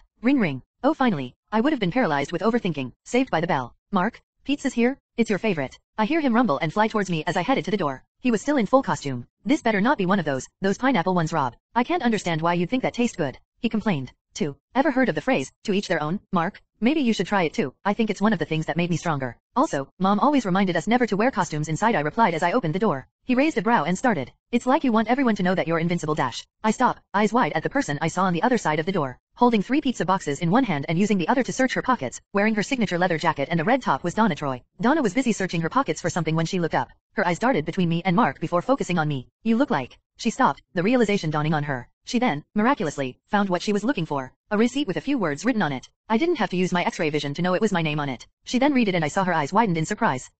She looked at the paper and continued, Robert Grayson. Prop Mark trailed off as he rushed off and reappeared moments later with his normal clothes. I simply face-palmed. Why? She already, never mind. I cast a glance at Donna. Donna's eyes didn't move from my face. She seemed to await some sort of confirmation from me. Hi Donna. I awkwardly wave at her. Hey, I wasn't I mean that was dash. Mark stumbled on his words. Donna still had her eyes focused on me, not minding Mark's attempt at an explanation. I have your pizza, she asked, or was she stating? I couldn't tell. Oh, right. Why don't you come in? I can explain, thoroughly. It's late, Robert. She raised an eyebrow. Okay, how about tomorrow? I can take you anywhere you feel safe enough to talk. She paused for a moment, seemingly thinking about the offer. All right, Robert. Meet me at Central Park, 9 a.m. Don't be late, she said. 1. I won't, I promise. Good. That'll be $29.99, she suddenly said. 2. What? Is she asking me to pay for the pizza? The total is $29.99, she replied, smirking. 3. Crap. I did it again. I quickly paid for the boxes before watching her leave, only now noticing that she arrived here, by herself, with no car. Do you want me to take you, fly you, or dash? No, it's okay. Besides dash, she then started floating upwards. You're not the only one who has something to explain tomorrow. She gave me a wink and flew off. I was simply standing there, staring at her figure slowly disappearing into the night, admiring the glimpse of her. Wow, both of you forgot I was here, Mark abruptly chides. He pulled out the box with the very distinct pepperoni smell and flew off to his room, mumbling something about Eve and flying. 2. Flaxan POV++. It is almost time. My revenge against the Scourge is near. My body has been augmented with machines powerful enough to take him down. New arms capable of crushing the biggest rock in Flaxo with ease. 3. After years and years of pushing the royalty, I finally perfected my armor against the Scourge. I stand, looking over the massive army I have prepared. Our weapons have proven to be more powerful now, but more time is needed, more preparation. Until the Scourge will pay for the humiliation. Flash boom. What is this? Why has the sky gone red? I look up to see the once yellow star shining overhead get covered by a massive patch of red energy, a darker color than that of the Scourge psi lasers. I squint my eyes as I notice something, 2 small black dots moving fast across the red patch. I then see the dots were humans, similar to the Scourge's form. One had a green suit while the other had a torn uniform of blue and white. 6. The green one punched the other, his form rapidly crashing towards my way. I ran in time to dodge the impact but not the aftershock. Crash. The hard floor on my feet shook and cracked. A crater formed and inside it was the unconscious form of the blue one, with a strange-looking blade impaled in his chest. Boom. The green one landed heavily right in front of him, his pale skin and yellow mane contrasted with his deep green suit. You, reap what you sow, it muttered in the Scourge's language in a very broken way. He rushes to me, grabs my face with one hand, and slams me into a wall. I tried prying it off with my augments but it wasn't enough. No, you? Who are you? Are you with the SC dash? Change. Or die. It screamed childishly before. Crush splat. Chapter 11, Chapter 10. MCPOV. 9 a.m. the next day. Flying was as fun as it was effortless. Soaring through the sky is addicting but also quite showy. Hence my cloaking turned on. I had arrived a minute ago and was searching for her, Donna. The park wasn't that big but it was quite dense. I did find her eventually, hearing my name being uttered a few hundred meters away. She was quietly waiting on a park bench, watching everyone around her. Her usual black leather jacket and red shirt paired nicely with the black toreador pants and heels. She also had some sort of bracers, golden-colored bands of metal that glinted in the sunlight. I stealthily landed behind her. Hey, Robert. Glad you're on time. She looked in my direction as if seeing me. You can stop that now, I can hear your heart beating. Quite loudly I might say. She smiled. I shook my head and disabled my cloaking. I was wearing my superhero suit so it was quite eye-catching. I saw her raise a brow as she watched me. Always have to be ready. Expecting trouble soon, I replied. Oh right. Those green aliens with energy weapons? I saw them on the news. They were quite strong, she replied. Yes, hence my preparation. Anyway, let's talk about last night. Right. Okay then, you start, she insisted. So I explained to her about me being sentry and about Mark. I told her about my heat vision as something I could do but Mark couldn't, which seemed to mildly catch her interest. 1. She seemed calmer now. Despite the truth bombs I dropped, she merely listened. Much different from the Donna I remember just a few days ago, and when it was her turn to speak, I was more than surprised about the reveal. Turns out she had an extremely similar power set with Wonder Girl in DC. Superhuman physical attributes, flight, and combat training. I also expect some of her more magical items to be in her possession as well. She also hinted at being related to War Woman, one of the previous Guardians of the Globe. It was at that moment that I felt conflicted about that piece of information. Telling her about Dad would sour things between us. It's her right to know, but I like this girl. 1. Hey, what's wrong? Is it too shocking? She asked. I was thinking about the last time we met. How is Maya? I haven't been able to visit her room since the Flaxen incursions. I changed the subject, trying to take things one step at a time. She's not doing great. To be honest, she grew sadder after I mentioned Maya. I regretted my actions. I nearly apologized when a portal appeared just a few meters in front of us. I immediately dashed in front of it, readying my heat vision whatever may come out. Donna landed beside me a moment later, her stance ready. I'm helping Robert. I mean, sentry, she stated, and I wasn't going to argue. I saw something come out of the portal, a group of Flaxen soldiers. I almost burned them all right then if I didn't see other beings start to emerge from the portal. Creatures of different shapes and colors came out, most of which were wounded and needed help moving. The few that saw me and my eyes stopped dead in their tracks. Terror simultaneously overtook their pained expressions. The Flaxen soldiers mustered their courage and slowly aimed their weapons at me and Donna. SC Scourge? If this was your plan all along, then end it quickly. A female Flaxen soldier demanded. The other beings that heard her immediately stopped and stared at me. The young among them started to cry. Robert? Why are they so afraid of you? Donna asked. I warned them last time, but I didn't expect this reaction. You Flaxen? Where is your leader? The scarred one. I asked the soldier in their language. Do not play games with US Scourge. Your pale companion has slaughtered our armies and disintegrated our defenses with his yellow beams. She replied loudly. Tears started streaming from her eyes. Pale companion? I don't know who. 4. BZZZT. A yellow beam of heat emerged from the portal and went through soldiers behind the female Flaxen, killing them instantly. I shot my own to intercept it before it reached her. The collision seared and reddened the female Flaxeneers. The other beings started dispersing, leaving the young among them behind in the panic. I compelled the female Flaxen to direct the young away, feeling the power of the beams as they collided with mine. Donna jumped into action and started forcefully guiding the fleeing beings to a spot far away. The beam stopped, as a large figure emerged from the portal before it closed. A pale-skinned blonde man, with a dark green-colored torn uniform and cape. His face reminded me of someone. Reap what you sow. It screamed. Then it dawned on me, I know who it is. More precisely, what it is. A Reaper. 3. Donna, you need to get them out of here and call for backup. Why? Who is he? Donna asked curiously, noticing me on edge. Someone I didn't expect to meet. At all. I clenched my fists hard and readied my heat vision. Die. It screamed. BZZZZT. The Reaper shot his beam, aiming it squarely at my face. Donna's figure arrived in front of me, her arms crossed and held out. Pang. The beams hit the bracers, intensely heating them. But it didn't seem to affect Donna as she swiftly flew forward, bashing her arms into the Reaper. It tried to grab her but she caught its arm and locked its movements, pinning it to the ground. Boom crack. See? Not too tough, is it? She flashed me a cheeky smile. I then see her arm start tensing as the Reaper slowly flexed his arm. Die. Die. It chanted, like the ones I know from that comic. Oh, it's getting stronger. She strained. The Reaper completed its flex, sending Donna flying into the air. I caught her and said, Donna, go now, I'll handle the Reaper. I took the opportunity to contact Mark as the Reaper slowly stood and faced me. I let go of her arms and flew towards the Reaper. My fists held up front. It saw my actions and reacted in kind. Boom. Donna POV. We were having such a nice talk, date. The park was peaceful, the spot I picked was scenic. Everything was set. But it just arrived and is now trading blows with him. Boom boom boom boom. The being Robert called a Reaper had the same powers he did. His eye beams were intense and had enough power behind them to heat my bracers enough to sear me. Boom boom boom boom. The skies continuously resounded with the impacts of their fists. The speed at which they moved was not easy to follow. Luckily Robert managed to keep their fight in the skies to lessen the damage. Meanwhile, I had ushered the strange beings to safety. The idea of calling in the government to secure them came to me, but I chose to handle it myself. I had not told Robert about it yet, but I understood his conversation with the feminine being. It called him Scourge, which was oddly fitting. 4. I watched him take on and fight equally with a being stronger than me, the current strongest Amazonian. Hey, beautiful. Haven't seen you before. An annoying voice spoke behind me. I turned around and found the group that Robert had called the team, along with his brother Invincible. I looked at the boy who talked, the one who dressed like a smiling baboon. I chose to ignore the grinning fool. Hello, team. I'm a friend of Invincible and Sentry. I'm here to help. Good. We're the team. A pleasure to meet you. What's the situation? A metallic humanoid stepped forward with his hand raised towards me. I tentatively shook it. It's not bad for now. Sentry is keeping the Reaper occupied. Reaper? What's that? The clown and a girl with multiple selves asked. Where is he anyway? Invincible asked. Boom crash. Something landed heavily behind us and left a crater on the park grounds. Everyone was blown away by the impact, but those who could fly quickly caught themselves and others. I landed a few meters from the crater and readied myself. I know how strong it was and what it could do. I saw a pair of glowing yellow lights amidst the dust. It suddenly dashed towards me. Its slightly bruised form and largely torn uniform showed the intensity of Robert's strength and its durability. I got ready to catch and take down this Reaper once and for all, but I found that I didn't have to. BZZZT boom. An intense beam of red energy struck the Reaper's head, propelling its body into the ground. I looked up to its source to see him, Robert. His suit was torn in places but he was otherwise unhurt. Get away from her, Reaper. Your playtime with me is not over. He angrily proclaimed. He charged towards the downed Reaper and landed both legs on its back. Another crater resulted in impact. Boom. The team came over one by one and slowly showed shock and awe at Robert's performance. Robert slowly rose from the crater and landed in front of me. Hey, Donna, he smiled at me. MCPOV. The High. A Superman template from the Wildstorm universe. But this one is not the actual High. 5. More specifically, it's a clone.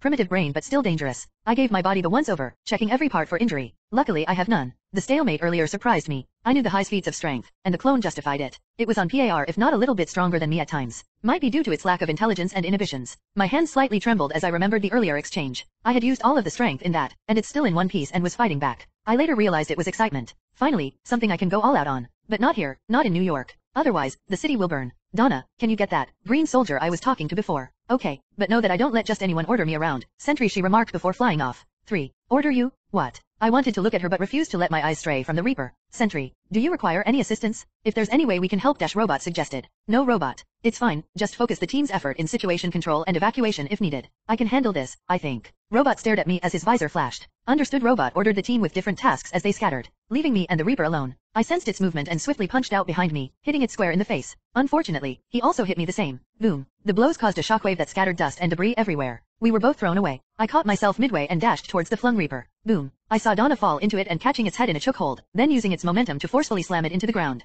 Sentry, the soldier, she's right, behind you. Donna struggled as she grappled the Reaper. The Reaper tried to shake her off, slamming her into the walls of the crater and the ground. But she didn't let go, she held on. I turned around as I heard the sound of an erratic heart beating. Scourge, what is the meaning of this? Why have you called me back here? The female Flaxen spoke cautiously, aiming her gun at me. Flaxen, put that down. That won't hurt me and it won't help your situation if you shoot. I'm warning you, I used my heat vision to help dissuade her actions. I need something from you, your portal device. Where is it? It's.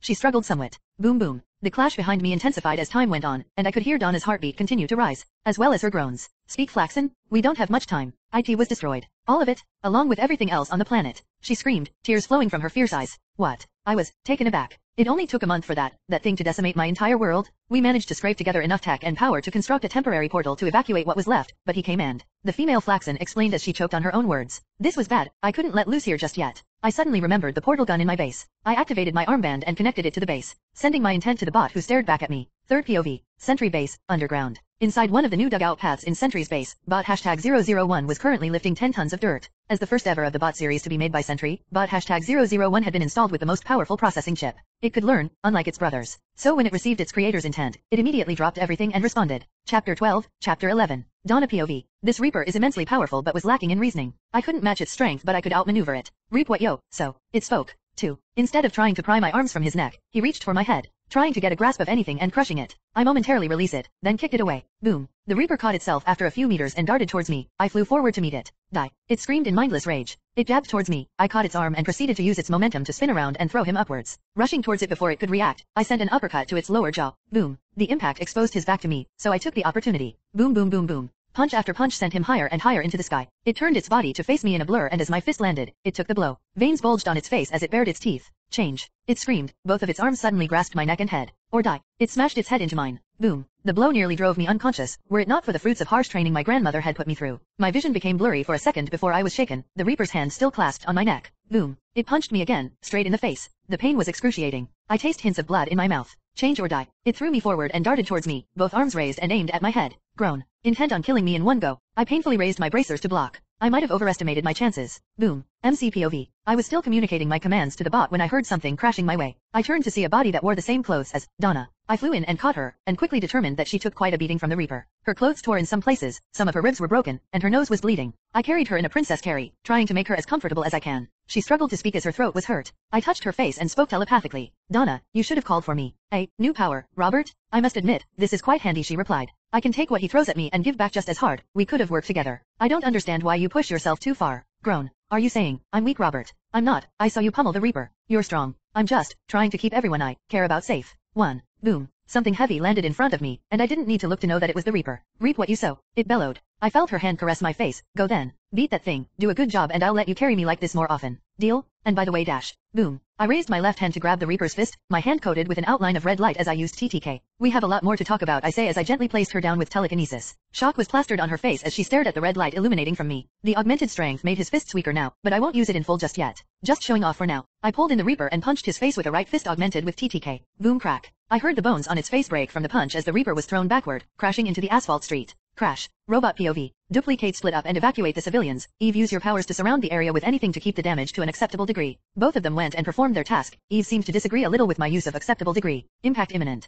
Implementing preservation protocols. My body moved by itself and blasted away from the previous spot. Crash. Something heavy crashed at my previous spot. Dust covered the crash site, heavily obscuring it from normal view. I turned around and my scanners immediately blared. Caution. Extreme level danger. I saw a pair of glowing lights from the crash site and recognized who it was. Sentry's opponent stared at me, eyes glowing, aimed straight at my head. Energy spike detected. Evasive maneuvers in progress. Whoosh, crash. A humanoid with a red outline stamped on its back grabbed its head with both hands and pulled it. Its face pointed upward. BZZZT. A yellow beam of energy shot out from its eyes, increasing intensity for a short second before fading out. Scream. I looked to the source of the scream and found it covering its eyes with both hands. Blood trickled from it as it kept shouting. It tried to fly away, no doubt distancing itself in panic. Eve, keep it still. I heard Sentry shout. Eve reluctantly flew over and raised both hands. Pink energy powered from them as the debris and energy hastily shot towards the fleeing enemy. It coiled around it, transforming into a liquid form, the solidifying once it covered its body. Die, die. It frantically moved. Pieces of the bindings came off easily in their current state. Then I saw Sentry appear behind him, leaving an ephemeral trail of red behind him. Both his arms opened wide, with a smile on his face. Reap this, bitch. He brought both arms close and clapped on its head.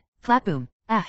A horrible shriek of pain emerged from its mouth. Analyzing, eardrums ruptured. Possibility of complete hearing loss increasing. MCPOV. The one thing I learned from comics and biology is, superhuman senses are a gift and a curse. Especially hearing and seeing. I could see its eardrums blow wide open as I finished my move. 2. Not wasting any time, I held his head and made it face me. BZZZT. I shot my heat vision into his eyeballs, putting more energy into it to burn the whole thing shut. Screaming. It went wild, trying its best to grab at me. It only took a few discreet and timely telekinetic blows to redirect his arms away. I stop and check my work. I could see his eye sockets were hollow, black markings on the insides indicating that the eyeballs themselves were gone now. Flying upwards with both hands still holding the Reaper's crippled body, I took him just high enough to avoid any immediate damage should he try and fight me again. I then entered his mind, trying and succeeding in prying out bits of information. For a clone, the Reaper had quite a detailed memory. Being cloned from one of Wildstorm's Supermen has its perks. I went through flashes of its early days until I reached one particular memory. I saw multiple of its fellow clones being teleported in the bleed. The subreality between universes, comprising of an endless space of red fluctuating matter. I felt its mind control device momentarily break, causing it to lash out because of the strain of flying in the bleed. It attempted to enter a wormhole that seemed to lead to their Earth but was intercepted by a Spartan, a sentient AI in a cybernetic body, built to handle superhumans. It had a blade on its back, which it used expertly. 1. But its strength could not match the Reaper, as it ripped the sword from its hand and impaled it in the Spartan's chest. The Spartan grabbed it tight and flew into a part of the bleed, where it ended up in the Flaxen dimension, leaving a tear in its sky, and the rest was history. I opened my eyes and saw the Reaper still struggling, so I pushed it forward.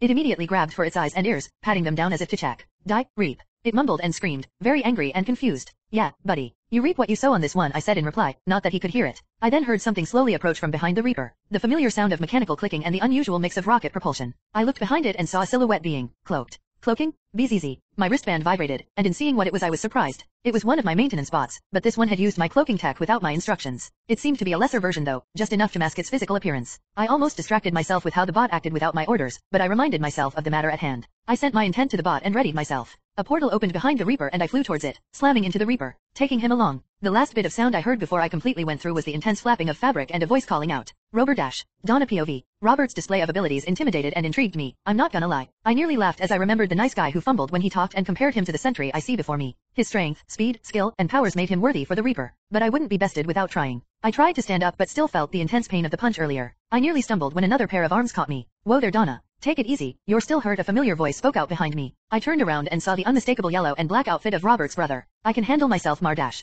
Invincible? My name is Invincible, he interrupted in a hurry. Right, anyway, I need to go and fight the Reaper. Your brother said he can handle it. And I don't believe him. Rob, I mean Sentry. I resisted the urge to facepalm. Sentry can take care of it, rest assured. He's stronger than you think, stronger than me for sure, he explained. There was a look of helplessness in his eyes as he said it. Are you jealous of his strength? Why, aren't you twin brothers? Doesn't that mean dash? No, he's stronger, all right then. A strange determination came over him. So he's a class above his sibling. I wonder who their father is, to sire such children. Distant screaming. And that's my cue. Might be sentry or civilian in danger, either way, stay put. You need to rest. He flew off into the direction of the scream. I relented and took heed of his advice, resting on a bench just a few meters away. I began to float towards it when I saw a faint hint of a red glow and a pain scream. The source of it came from the direction where Robert had punched the Reaper into. My curiosity got the better of me and I floated towards it, just in time to smell burning flesh. I found its source after looking around. Robert held the Reaper in his arms. Its considerably large frame struggled under his grasp. A portion of skin on its eyes was charred black. Blood trickled from the charred eyes and ears. Robert was pretty rough with the Reaper. Was it because of me, or simply his bloody nature? He flew up, the Reaper in hand. I saw brief flashes of red energy go every time it reached for him. Then he lets it go. I found it strange and dangerous, but as soon as he did, a portal appeared just behind the Reaper. I stared at him and saw him smiling. He's not seriously thinking of. I flew hurriedly towards him, trying to stop the fool from doing it. Stopping him from leaving me. 1. But he did. He flew into the portal, pushing and taking the Reaper with him to the other side. I met two people as I nearly reached the portal. I saw Mark/Invincible fly hastily towards him, but he was too slower than me and further away. Boom whoosh.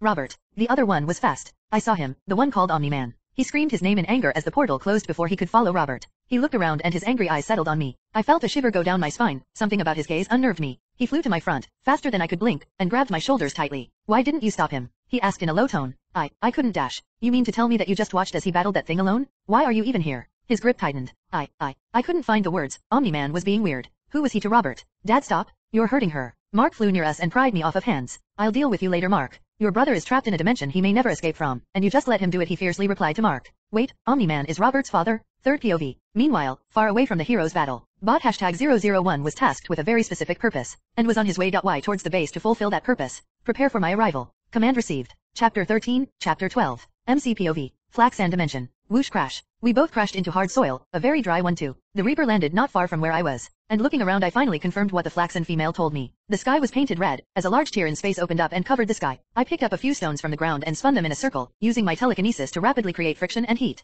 It spun until it formed a bright ring. It gradually thinned after a moment until it disintegrated entirely. At least my TTK is still active. I went and tried to punch a larger rock with simple strength and found that it hurt. It still cracked the thing, but there were bruises on my arm. 2. Great. The tear is blocking the yellow sun of this planet and acting as a red sun instead, draining me off solar energy. 1. I willed my intent to my suit, setting it on standby mode. The suit's red parts immediately glowed as solar energy showered my cells in controlled amounts. The bruises healed at the same rate as my healing. At the rate my cells are draining of the energy, I estimate it to last for about 2 hours before I completely run out. Plenty of time to take care of it. 1. I still have my TTK to fall back on. Roar. I hear the Reaper's anger as I flew blindly, crashing into abandoned skyscrapers and broken buildings. Boom boom. Shockwaves came from its strikes on the ground, desperately trying to find and beat me. I started to coat my body in telekinetic energy, the glow of my suit now masked by red energy. I lifted myself up and towards the Reaper. It was time to end this now. I noticed the skin around his eyes now became clear, the burnt flesh was gone and some semblance of flesh now filled a portion of his eye sockets. Ah fuck, I forgot that the high heels like Wolverine. Die. It flew in my direction, no doubt now have its hearing back. I quickly dodged out of the way as the Reaper simply passed and continued, crashing into another building behind me. I flew towards it and crashed into its back. Boom, glass breaking. The resulting shockwave shattered the glass and compromised the columns of the building. We went through it as it started to crumble on itself. BZZT. A short burst of yellow heat vision came out of its eyes. I grabbed its neck in a rush and threw it downwards. Boom. It landed heavily. It made a man-sized hole. I flew after him. My hands immediately grabbed for his head. BZZZT. I resorted to burning them again, this time putting in more power to hopefully burn his brain as well. I don't need 2 hours to kill you, Repair. But it used its arms to block the beams, leaving a burn scar on it. It flew forward and grabbed my neck, both of us now flying away and into broken towers. Bang bang. He used my head as a battering ram, slamming me into each floor and column we passed through. I retaliated by encasing his fist in telekinetic energy and changing its trajectory as it hit me. It tried to kick me away, which I simply caught. I kicked him in the face, my foot coated augmented as it cracked his cranium. As so began the tedious exchange of blows, the buildings around us crumbled and fell from the shockwaves. Despite its limited reasoning ability, it still had the ferocity to disregard its injuries. But his advantage over me became more apparent as time went on. I remembered about the High, someone who had all the powers of the typical Superman but did not rely on the sun to keep it. And with the ridiculous healing factor and genetic reconstruction, the threat it posed could not be ignored. 1 hour 30 minutes in, its eyes and eardrums are now fully healed, back to peak efficiency. Boom crack. Both of our fists struck our faces, the blow nearly tossed me across. His face bled from the blow, but it won't be there for long. Bang boom.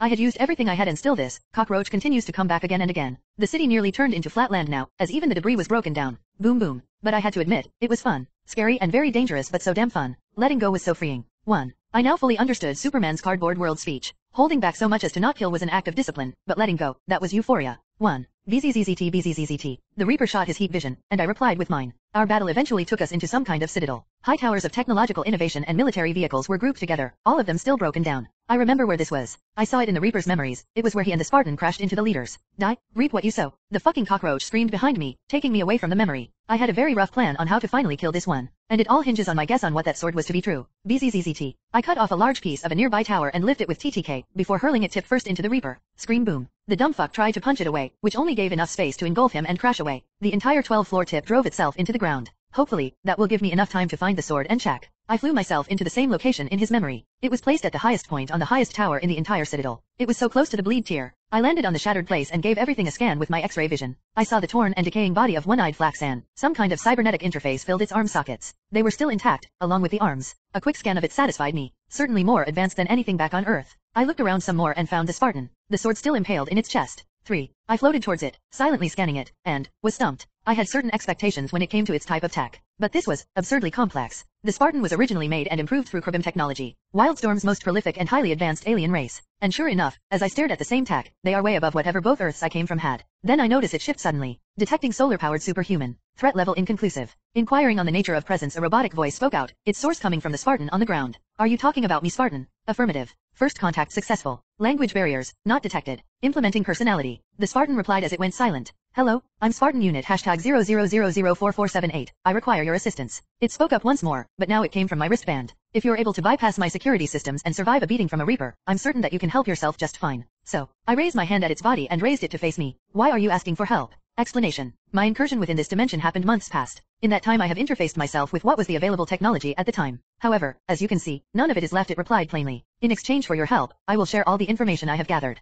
They are not as advanced as my creators, yet their knowledge might be of use to you, it offered. No, I am interested in their tech, but not as much as yours. How about this? I have a counteroffer. Confirmed. I will assess the offer. Please speak. You can't traverse the bleed again. The chances of you going back to your world is abysmal. You might end up somewhere different or somewhere far worse. So I offer you a place at my side, to help me save the world I grew to love. 1. Analyzing. Roar. I hear the scream of the Reaper behind me, no doubt angry, and is rapidly making an effort to find me. I'll be back to talk about this more. I have to take care of that. Put it out of its misery. I gave the sword a light tap on its pummel and subtly pulled it out of the Spartan. Its design was unlike what I guessed it to be. It's all matte black and was forged with a tactical feel in mind. It shone and revealed its pristine blade. There was no hint of a scratch or chip on it. 5. I spun the sword and grasped its handle with my left hand. I then augmented my right hand to the best I can and readied myself. I cupped the blade and slowly pulled my left hand, sliding the shaped sword over my palm. Groan. I immediately felt a stinging pain as the blade sword drew blood. I stopped pulling as that was definitive proof of my theory. This is accuser blade, isn't it? 8. Your knowledge about my world is illogical, it simply replied, trying to dodge the question. I dashed towards its upright body and held the sword to it, aiming for its head. I know these blades are made only for the high-ranking Kran, both as a weapon and a status symbol, and yet you, a mere Spartan unit, have it with you? Who are you? The sound of something flying towards came from behind. Bang. The entire floor shook as it landed. I turned around to see its pale chest and legs exposed. Its green uniform was now a tattered mess that somehow covered his private areas.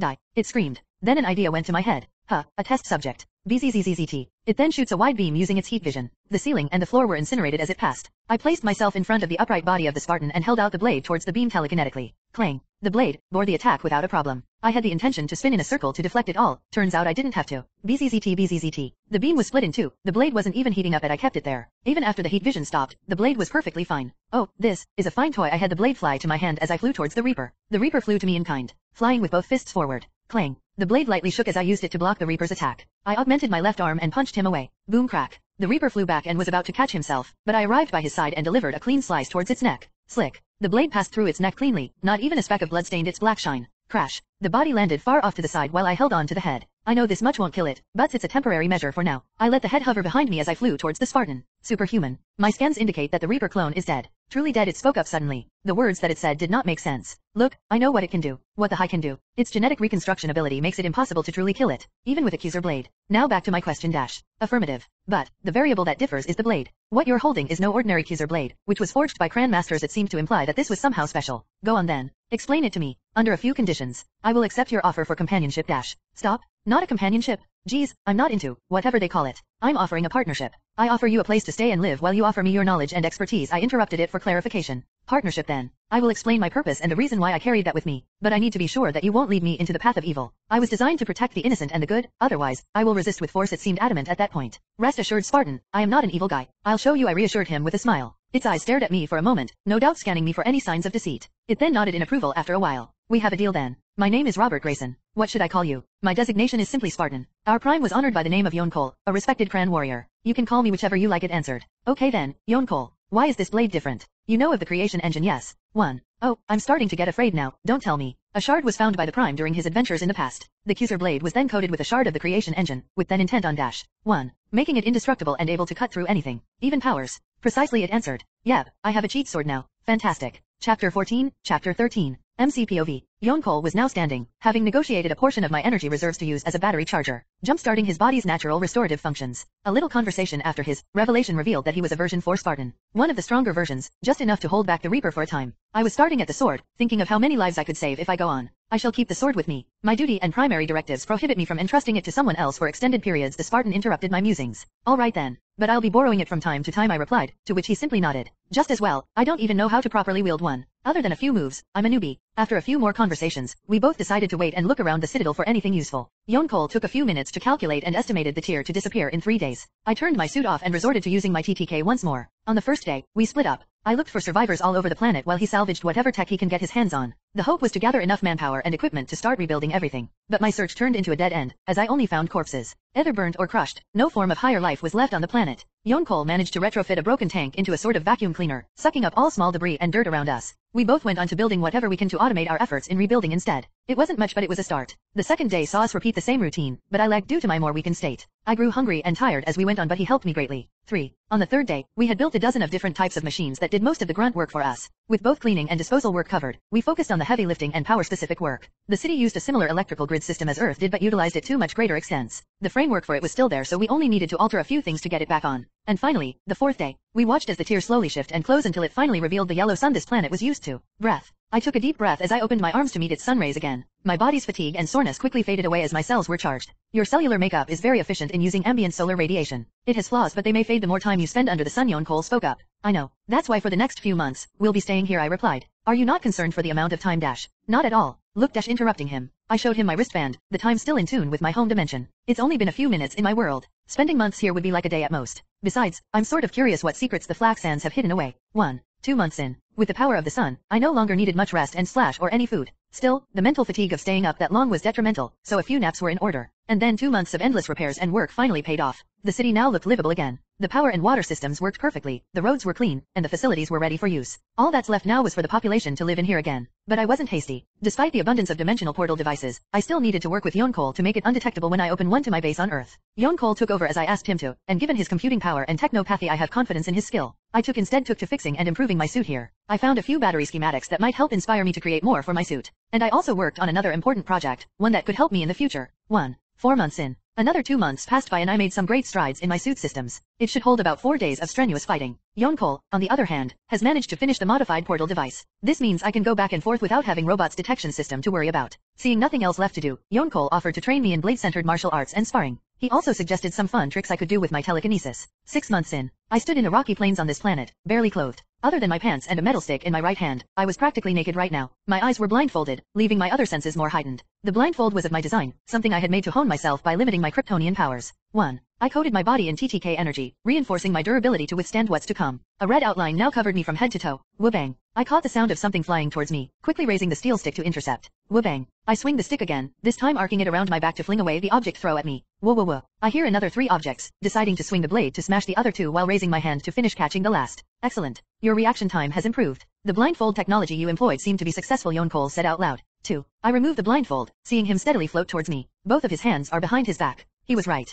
The tech that originally held Dad in this dimension for 8 months existed here. It seeks and disables the natural abilities of anyone bound by it. I originally found it along with some dead elf-looking alien race that was crushed by a building. Its original design was meant for it to be worn on the neck, but a little tweaking has made it more versatile. May I ask, why do you insist on making that? What is its purpose? Yonkol was curious. There are a lot of strong beings on and off Earth. Having this as an extra card in my hand should I be forced to deal with someone I cannot handle, I replied. That is prudent but illogical. Your device can be used on you as well. Your powers belong to the upper tier of any being I have catalogued. You are on par with Majestros and Cumberland. Having that machine there's more to me than my power, Yonkol. I have a family, a girl I like, friends I adore. I have many to lose, and I will lose them if I'm not prepared enough. Besides, I built in a fail-safe that disintegrates the tech should it come into contact with my DNA. I interrupt. 1. If so, then wouldn't it be better to solve the problems before they arose? He suggested. I did consider it before, but doing so would only leave me with one option, to kill. The world I was born into was not the world I expected it to be. Some things are happening that don't fit. I explained. Does that mean that you define yourself as an existence that has changed everything around you? He asked, seemingly incredulous. Yes, but whether or not that change is good or bad depends solely on how I act, does it not? So despite everything that I am capable of, I am more or less bound only to preparing for what comes. You sound as if you have some form of pre-existing knowledge about your world's future. And given your knowledge about my world and existence, I'm inclined to lean on the suspicion that you do, he surmised. Damn, having this smart of an AI with me is hard. I had to stay silent to remain unaffected by his conclusion. Correct me if I'm wrong, but wouldn't it be better for you to keep your sights on your present? He suddenly suggested. How do you mean? Going by my suspicions, you are currently wrestling on how to proceed with your life in your world. You fear what may come while not considering what if it has changed. Why not focus on what's in front of you instead of what lies far ahead? He replied. You know, for a Spartan AI you sure have a lot of wisdom, I replied. My programming is designed to adapt and empathize, to prepare for the eventuality that Spartan Prime's mind transfers to mine and any others. As I am now stuck here, in a world not my own, my restrictions were overridden by survival protocols. I am in complete control of all my capabilities and protocols, which includes personality development, he stated. That's very impressive. Wow, cherubim technology does wonders. I had managed to divert the topic away from my dilemma. He was right though, I could focus on my present. I could bring the Guardians back with the tech in my possession, stop more Viltrumites from dying over some power struggle, and many more. But the question is, should I? 8 months in. It's been 8 months now since my first entry here, and only a day has passed on Earth. Yonko had finished my training and had deemed me trustworthy enough to permit the use of the sword at necessary times, and only when he knows the full scope of my reasons. I had decided on a new course of action now. I had explained what I was intending to do and he seemed to agree with it. The plan starts with the Reaper, specifically, its DNA. We worked on it for the rest of the 2 months remaining in our stay. Him using his stasis field on the entire corpse, keeping its body from rotting and in pristine condition for testing. Other than that, we mostly used the remaining time to slowly grow the planet's atmosphere and marine life. The planet was similar to Earth, but the greenhouse gases on it entered fairly critical levels. We had to rush all over the planet to alleviate the damages and sometimes stop them entirely. Yonko had suggested I use my Arctic breath to increase its ice mass, which he hoped would prove a temporary solution until we introduced plant life into the otherwise arid planet. I had to use larger chunks of ice to use as a wave maker, then froze the waves as they hit the ice walls. Breath in WOOH. I started with the South Pole. Eventually, I went to the North Pole of the planet, when the area of ice reached acceptable levels, doing the same to the North. And when it was all done, we simply waited until the last day of the month, when I could finally go back to Earth. Final day. The city was now restored and fully functional. By now the bot I had ordered should now have done its part. We stood at the very front of the Citadel gates, along with a few dozen bots designed to help the population with reintegration and safety. Are you ready? I asked the Spartan. He had now changed his usual wares into a more modern look. His skin material now fully patched and capable of its regenerative function. He looked like a typical 28-year-old with orange hair. I am, a little anticipating even. I have grown increasingly curious over the last months and now with to see it all for myself, he answered. Excitement was fairly evident on his face. His personality development has come a long way. I click a toggle on the wristband. A red portal opened in front of us. Waiting. We didn't have to wait long for new beings to start emerging from the portal. The same group who interrupted my date with Donna. I looked for the female Flaxan soldier, soon finding her looking around in amazement and awe. So, what do you think? Yonko POV. Flaxan dimension. Over the last year and a half of my being stranded here, I have never seen someone as incomprehensible in existence as Robert Grayson. Coming from another dimension, he had come here to take the fighting between him and the Reaper away from his populated dimension. His fight was won, yet he had not taken to unconquered land, he was won. He chooses to rebuild it for another, for no other reason than giving them their home back. Even now as he opens a portal to his world, he welcomes its original residents and helps them settle in nicely. I had seen many of his kind, powerful throughout. They fell into a sort of god complex, willing the change of something they find unacceptable on everyone else through strength. But he wasn't like that. Maybe, following him was the right choice. And I found myself genuinely curious about his next adventures. Chapter 15, Chapter 14.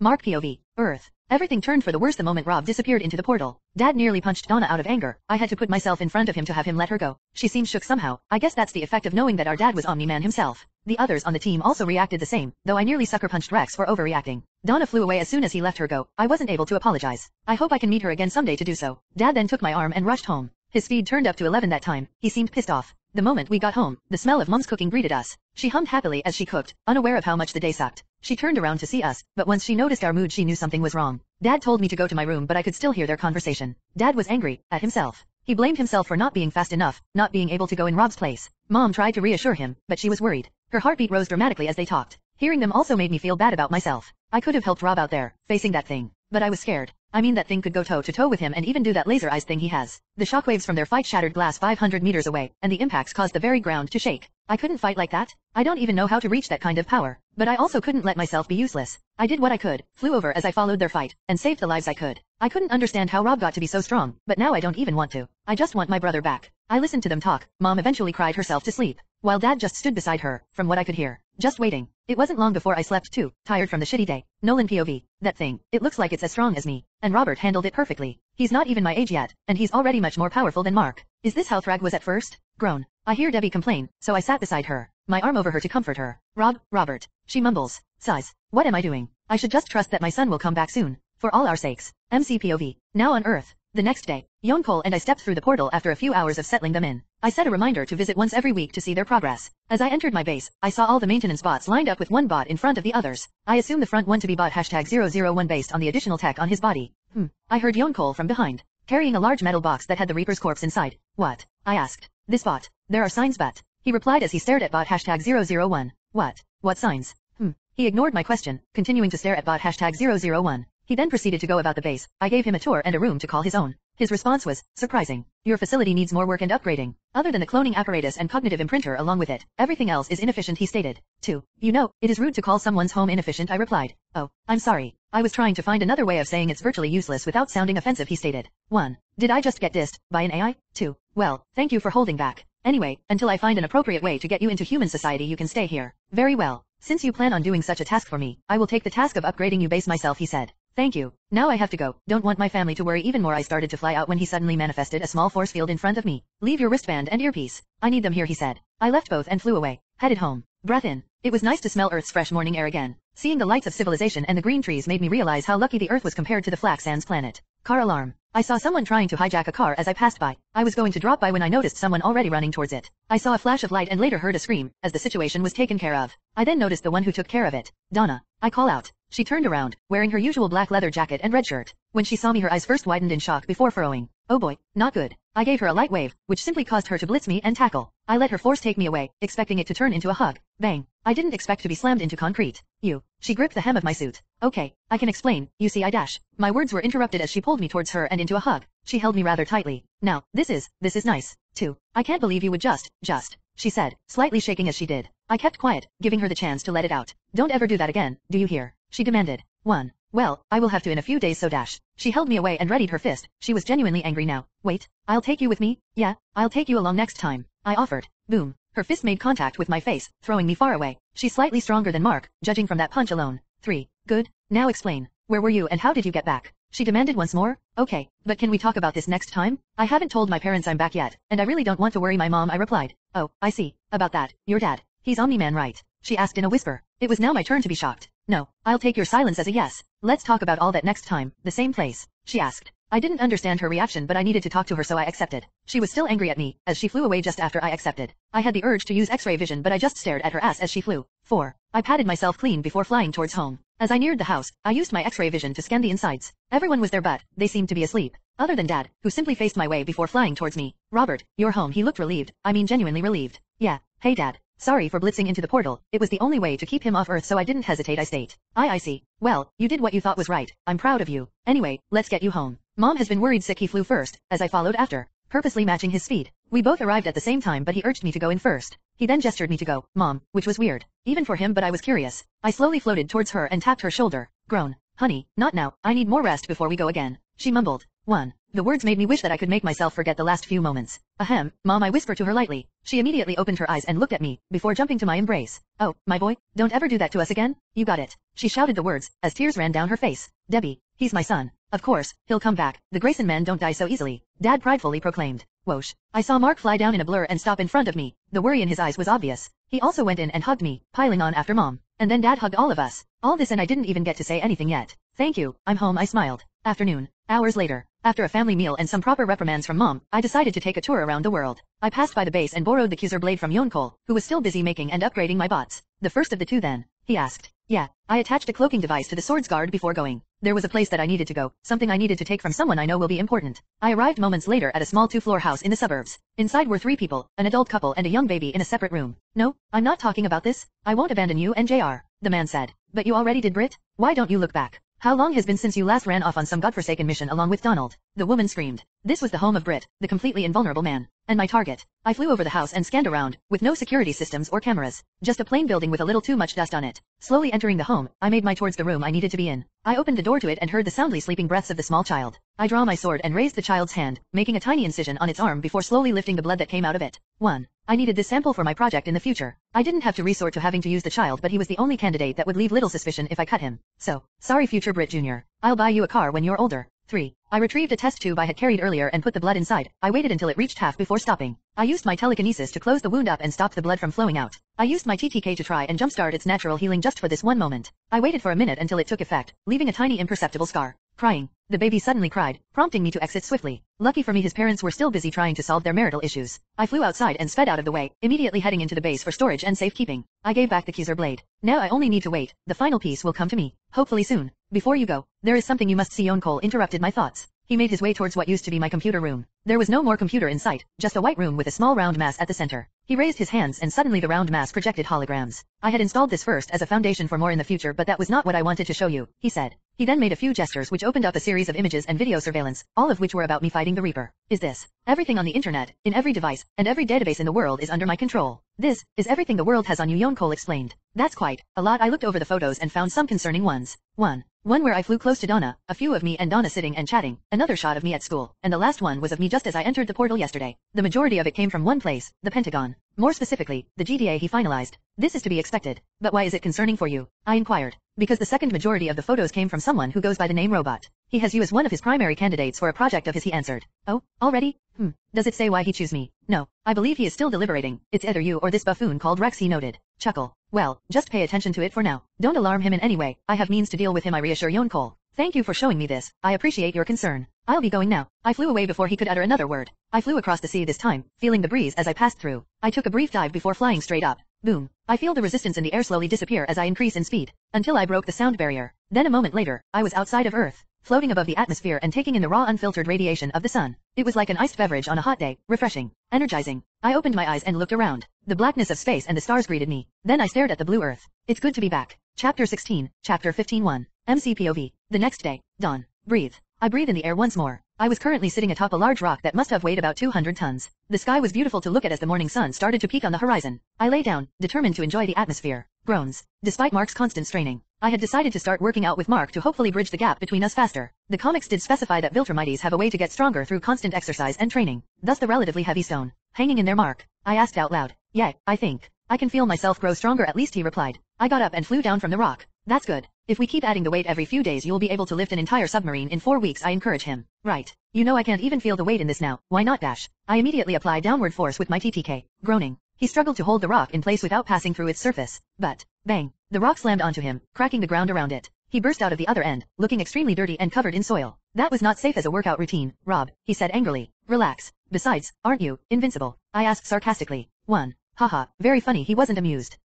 He then went on to try again, this time insisting on keeping me away by 10 meters. I relented and just spent the rest of the time sunbathing. There are drones all around you. Its signal source coming from a console on the GDA headquarters, a voice in my earpiece stated. It was Yonkol's idea, another lesser form of AI to serve as my version of Jarvis. It would lessen my reliance on him as he kept upgrading the base and serve as my firewall to resist outside hacking. I picked up a stone and threw it out randomly, but I had it under my control with telekinesis. I shot the stone towards the drones one by one, making sure to shoot through a blind spot on their onboard cameras. Boom boom. What was that? Mark asked, now using the stone as weights for his push UPS. GDA, Cecil's been impatient to meet me alone, I answer simply, not revealing too much. Why aren't you going then? Isn't he like our government friend? Mark asked. Cecil had Donald come over and convince me himself just hours after my arrival. He even resorted to offering me incentives just to make me go to him. The guy has a teleportation system. I'm sure he can dash. My words stopped as I noticed a small flash of light appear in front of me. The light formed into a person, and that person was currently scowling. Listen, kid. I don't care if you're taking a shit or having sex with a fucking alligator. You don't get to put me on hold. Cecil angrily shouted.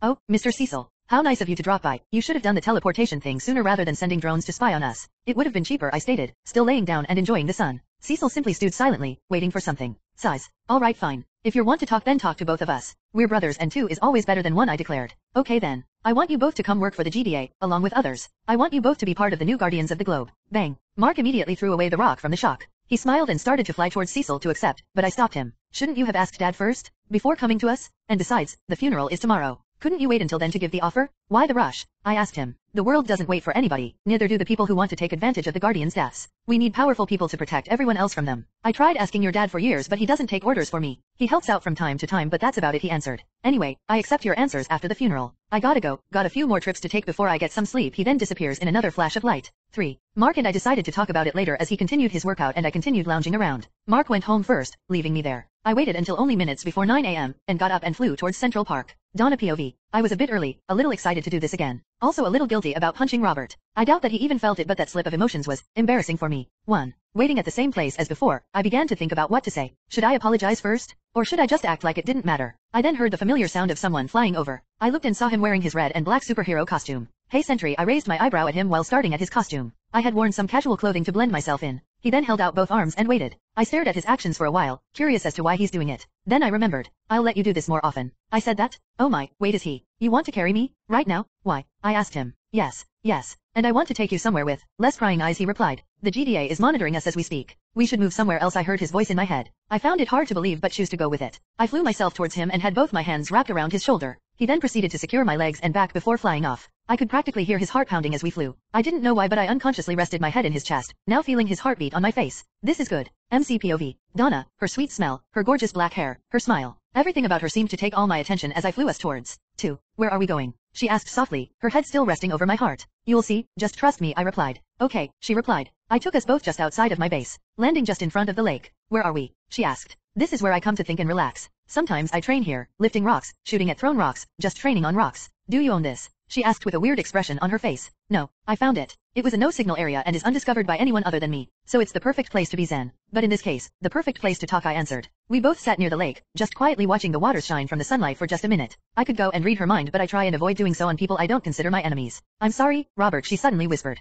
For what? I asked, a bit curious as to what she meant. For punching you yesterday. I don't normally do that, you know. I was just very worried and relieved at the same time, so it all just exploded. I know it's not an excuse, but I'm sorry, she replied. Oh, don't worry about it. I thought I deserved it for joking too much. And I'm glad that you were worried about me, I smiled at her as I reply. 2. I saw her lightly brush for a second. 1. Anyway, there's something I'd like to ask. Is Omni-Man your dad? She questioned. The question I dreaded to hear was finally said. I wasn't sure how magic worked in this universe, so I hadn't considered what to do about it. But, yeah, he is, I answered. I waited for her to reply, ready to face any reaction on her part. Whatever it may be, I clenched my fingers at the possibility that I have to fight her. I see. Did he ever tell you anything about how War Woman died? She finally spoke again. What? Your dad? Did he mention anything about War Woman? How she died? She asked again. No, he hasn't exactly been talking to us about it since the incident. I see. That's too bad, she looked down. Donna, are you asking about her because she's your mother? I asked carefully. I had suspected it before, being the Amazon on the Guardians. Yeah, she's my mom. I got my powers from her, she answered, looking away as she did. So we both have heroes for parents. It's quite difficult, isn't it, to live up to their name and what they represent? Yeah,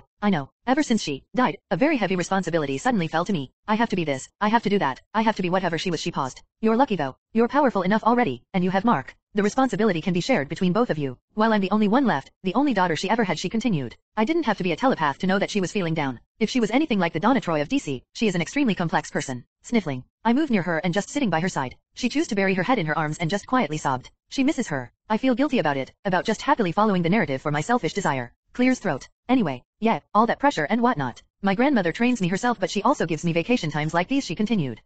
I'm feeling flattered now. You choose to spend your free time on a date with me. I move in closer. Ahem. Right. You're very lucky I like you, she replied in kind. It took me a few moments to process what she said. Her face increasingly turned red as she realized what she said first. 1. Yeah, very lucky indeed. I made my shoulders touch hers. She smiled and put her head on my shoulder. And so we sat there, silently enjoying the scenery and the peace around us. After a while, I could hear a slight rumble in her belly. I was about to suggest we head over somewhere for lunch when Yon Cole spoke on my earpiece. I could have some cloaked bots sneak by and drop a few courses to your liking. Also, if you want the girl to. I used my telekinesis to turn off the earpiece and simply asked her. She asked if I could pick something and bring it here, which I obliged. I flew my way towards my usual pizza place and ordered the pineapple one. I waited for it to finish. The people around me watched in shock and awe. 12. When my order was ready, I flew and brought the pizza back to the base, making sure to pay with a tip. When I opened the pizza box in front of her, I saw her eyes widen in delight. Pineapple? That's my favorite. She pounced and hastily grabbed a piece before stuffing her mouth with it. 23. Oh, this girl, my heart. 4. We shared a laugh as I explained to her how many people find it unholy. She defended her favorite with vigor. 12. She and I spent the next few hours in fun and laughter. I enjoyed our time together, and from the way she smiled, I hoped she felt the same.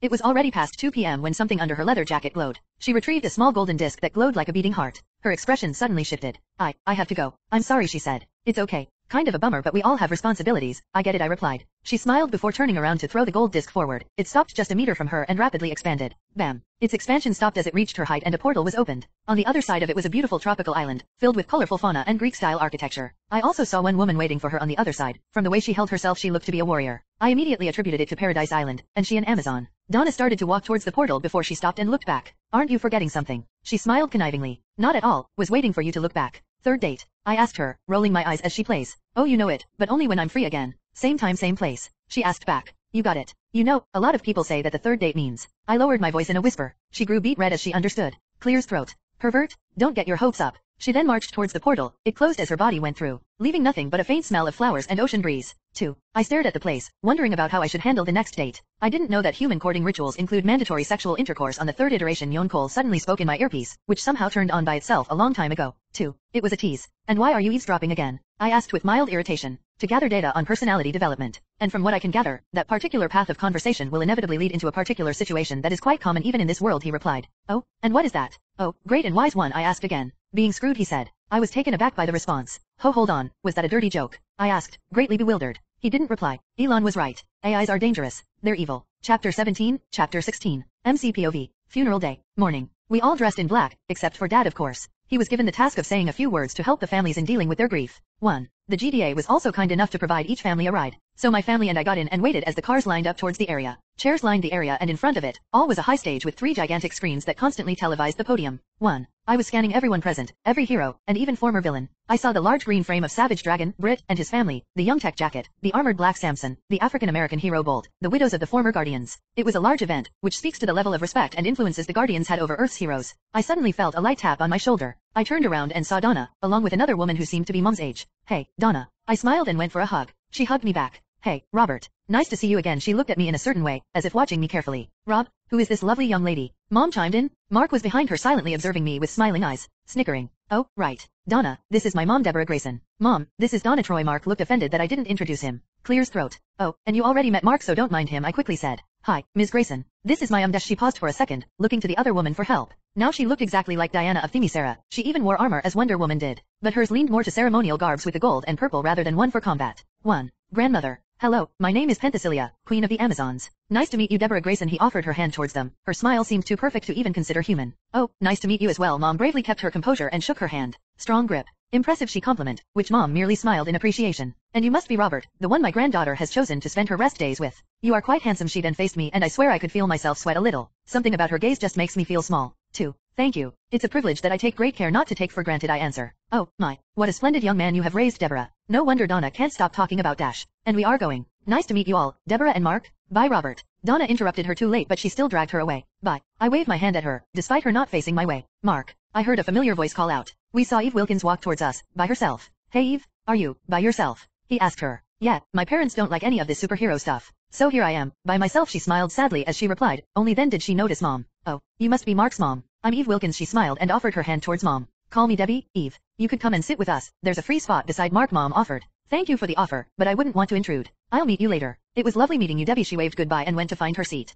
Donna ignores Mark, and Eve ignores me. Interesting. 5. I turned around and saw that Mom was smiling brightly at me. What? I asked, unconsciously smiling. Oh, my sons? 2 beautiful daughters-in-law. She celebrated as she went away to her chair. Confirmed. You are both screwed. Yon Cole spoke. 2. Sigh. I resisted the urge to facepalm at the sheer coincidence. Let's go, Mark. The service is about to start. The 3 of us found our seats and waited for the event to start. A little while later, I heard the distinct sound of a jet engine making its way towards the area. Everyone looked as we saw 2 jets accompany Dad for a flyover. He then shoots up and disappears into the bright sun, before slowly landing on the podium. His expression was one of loss. He paused for a moment before starting his speech. I have fought the unimaginable, in the defense of this world. I have battled alien tyrants, defeated nightmares from the deep, and gone toe-to-toe with ancient gods. But no matter what I faced, I knew I wasn't facing it alone. Darkwing, War Woman, Aquarius, Green Ghost, Red Rush, Martian Man, Immortal. The Guardians of the Globe. He paused before he continued. 4. Today, we have lost titans, protectors, heroes. We are left to wonder, who will save us now? He asked. I will, and so will others like me. He glanced at us as he said this. New heroes, answering the call. New champions, ready to risk everything, keep this planet safe. All inspired by these great souls who came before us. You will have moments of doubt, of fear, of uncertainty, but in those moments, have faith, and look to the skies. He finished as he flew up, disappearing into the clouds. It was a beautiful speech, one that inspired hope.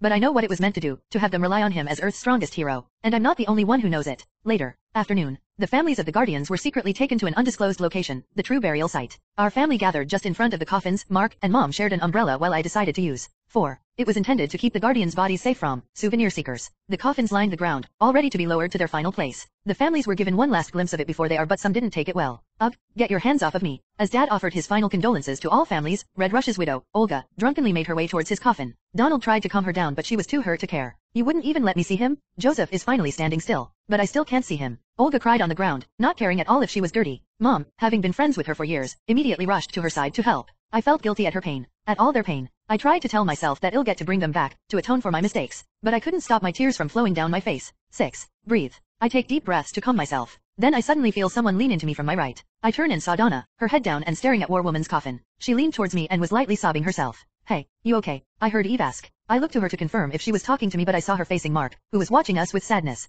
Me? I don't know, it just doesn't seem real, you know. That could have been me, or Rob, or Mom, or even Dad. I heard Mark reply. Eve stared at us for a long time before finally starting at Mark. 1. Going by the flow of events, the possible matchup will soon come to pass. I just need to remind the dumbass not to sleep too soon. Sigh. My breath turned white and the surroundings chilled. I looked around and so found who I was looking for. I reached out with my telepathy and spoke to it before it could go near. Stop, Dark Blood. I know you're there. We need to talk. I spoke to the demon's mind.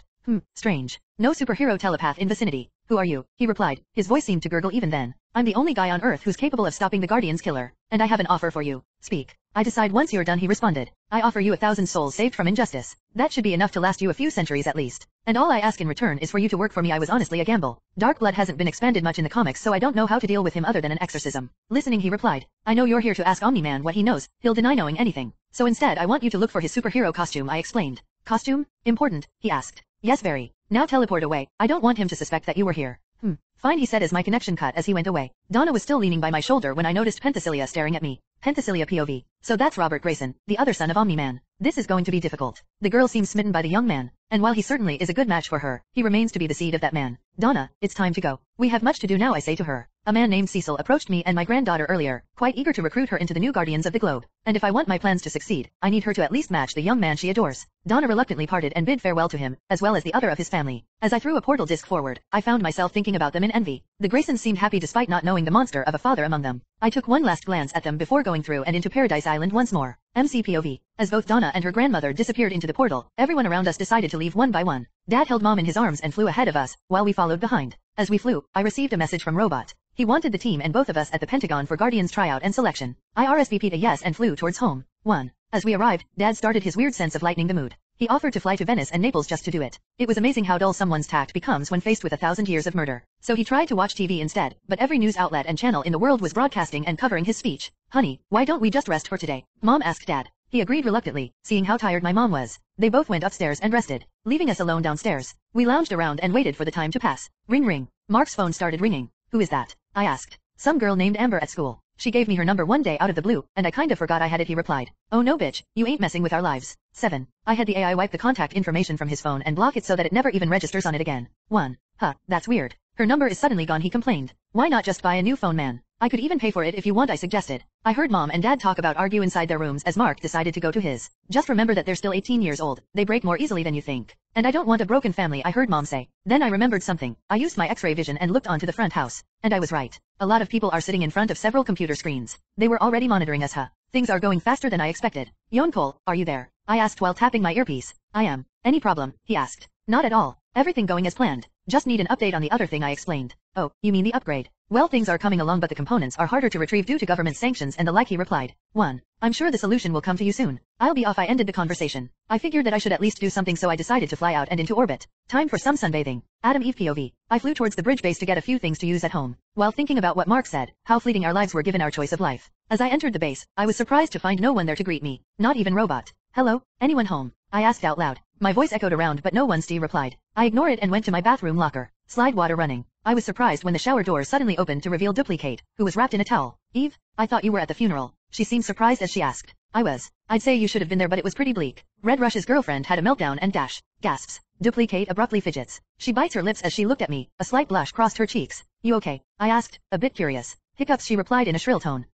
Anything happening? Is Rex around? Rex. I asked her while making my way towards the shower room. Eve, hang on a sec. Duplicate called out. I look inside the shower room to find Rex having sex with Duplicate. Moans water running. You piece of shit. Chapter 18, Chapter 17. MCPOV. US Pentagon. Mark and I arrived a bit earlier, as per Robot's request. He had invited me specifically to serve as a referee of sorts, in case the candidates got out of hand. And as the selected candidates arrived, Mark suddenly became an uber fanboy. Is that demigod? Oh, Sharpnel. He was in awe as we took in the candidates. And Burly, Pangea, Bug-Eye. It's a crowning achievement of any hero's career to be selected for the new Guardians of the Globe. Which makes me wonder again why neither of you won't try out, Robot said. I know, I talked it over with my dad. He wants to train me himself, Mark replied. And Sentry? Robot asked. Maybe one day, but for now I just want to see how it goes first, I reply. Plus, neither of us want to miss this. Oh, my god, there's Fight Force. Mark once again gushed. Don't mind him, Robot. Also, don't worry, we'll still be around to help out, I reassure the Metal Man. Robot then started the tryouts without further questions. The first fight was between Adam Eve and the hunk. An asshole with blonde hair and a giant frame built with muscles. She defeats him quickly, showing a lot of anger as she coated her punch with pink explosive energy. A nice copy. 1.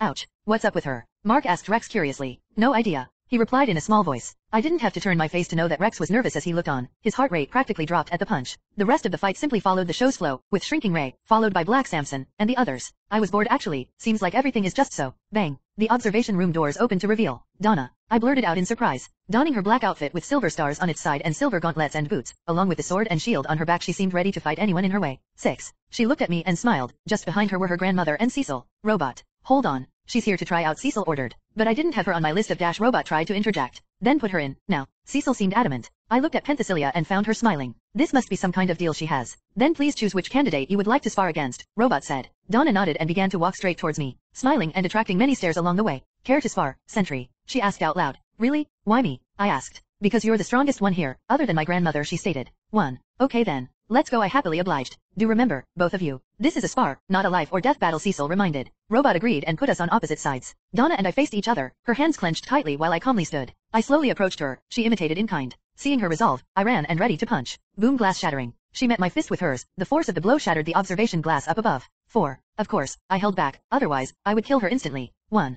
I went in for another punch but she deflected it with her arm guards. Boom. The arms guard took the blow, not harming her at all. She took the chance and kicked me in the chin. Boom. The impact was harder than I thought as it threw me away. The cement floor shattered and indented as I crashed on my back. She ran in to strike again, but I simply kicked her in the midsection, throwing her away. Boom. The floor beneath her broke as she landed on her feet. I floated upright and blitzed towards her, hoping to test her reaction time. She quickly drew her shield and put it in front of her, before dashing towards to meet me. Krakoom. She met her shield with my fists. The shockwave shook the testing area, creating cracks on the ground beneath us. Okay, stop. I think that enough, don't you? Cecil commanded. Donna relaxed her guard and smiled at me again. Then she suddenly dashed forward again. She delivered a kick to my head and rode me as I was flung away. Clang clang clang clang. She rammed the shield onto my face. I didn't feel hurt but I was still pained that she would go so far for a spar. Was joining that important? Clang clang. Even as I landed, she kept banging the shield to my face. Okay, enough of this. I grabbed the shield as it went to hit me again. Bang. She tried to pry my hand from it but she couldn't. I used both hands to grab on and forcefully took it from her. 1. Clang. I then used it to smack her away from and into a wall. I got up and started making my way towards her. 1. She still smiled as she drew her sword.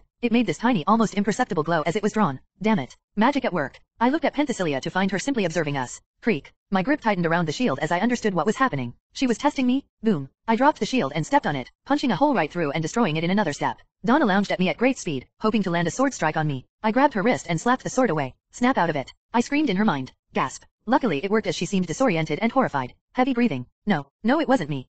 She tried to explain but I just pulled her in for a hug. SHH. It's okay. All that matters is you're back again. I held her close while starting at Penthesilea once again. She smiled mysteriously before leaving. A portal opened before her as she stepped in and disappeared. Robot POV. Even after seeing it again, I'm still surprised at how much strength the twins can exert. Invincible was stronger than any other candidate I choose, but his brother Sentry was still on a different level entirely. Every shockwave rippled across the room as it shook and break. Damn it. What the hell, Cecil? The fuck, are you trying to kill us? Rex went on to complain, and I can't blame him. Cecil disregarded the complaint and left, leaving me to clean up the mess he made. Damn, kids are scary these days. Hey, Robot. Is he a candidate? Black Samson inquired. 1. No, he has decided to simply go solo along with his twin, Invincible, I replied. 1. Damn, I have to admit, even I'd feel safe if he's on the team with me, a little girl replied. No one around her minded her age at all, as if it doesn't matter. I looked at the girl, her name was Amanda, otherwise known as Monster Girl. Oh, we all think that. Plus he's very hot, Duplicate number 2 remarked. Oh for sure, very safe.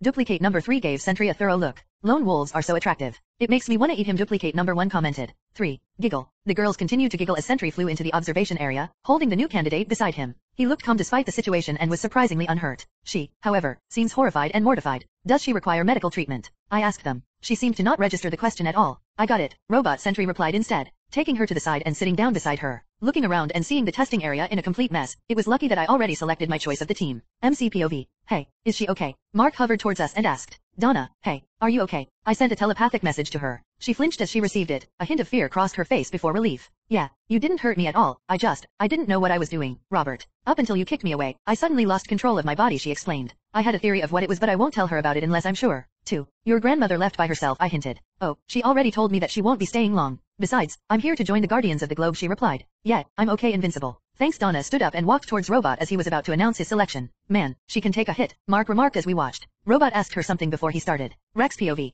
Fuck. Why can't have their powers instead? The fucking losers are just hogging all the attention. 1. It is my pleasure to introduce the new Guardians of the Globe. Black Samson, Shrinking Ray, Duplicate, Monster Girl Dash. Great. An old has-been, a gross shy girl, my fuck buddy and, wait. Is that a little girl? Ahahaha, Ave. Look at her, she's adorable. But isn't there an age requirement for this ride? Am I wrong? It seems weird, right? I look around me to get some support on my point but I only saw them give me strange looks. Rex Robot called out, here goes Mommy Tin Man. I don't know, you're here. Isn't there a dick size requirement? I hear the little girl ask. I'm sorry, what the fuck is this bitch talking about? For what? Your tiny dick? I mean the way you've been strutting around here. You must be compensation for something, she replied, looking at my crotch with pity, laughing. Everyone around me laughs. Oh, this girl, no one messes with me. 1. I draw a disc from my belt and used it to fucking punch this brat. Somebody ought to teach you some motherfucking. She suddenly crouched, her left hand wrapped in energy as it expanded and turned green. Dash, what the fuck? I watched as the now giant green fist flashed towards my face. Whoosh boom. I closed my eyes, expecting the hurt to come soon, but nothing happened. As I opened them, I saw the familiar large red S symbol of Sentry. The green fist barely moved him at all as he intercepted it with his back. Enough, both of you, Sentry said.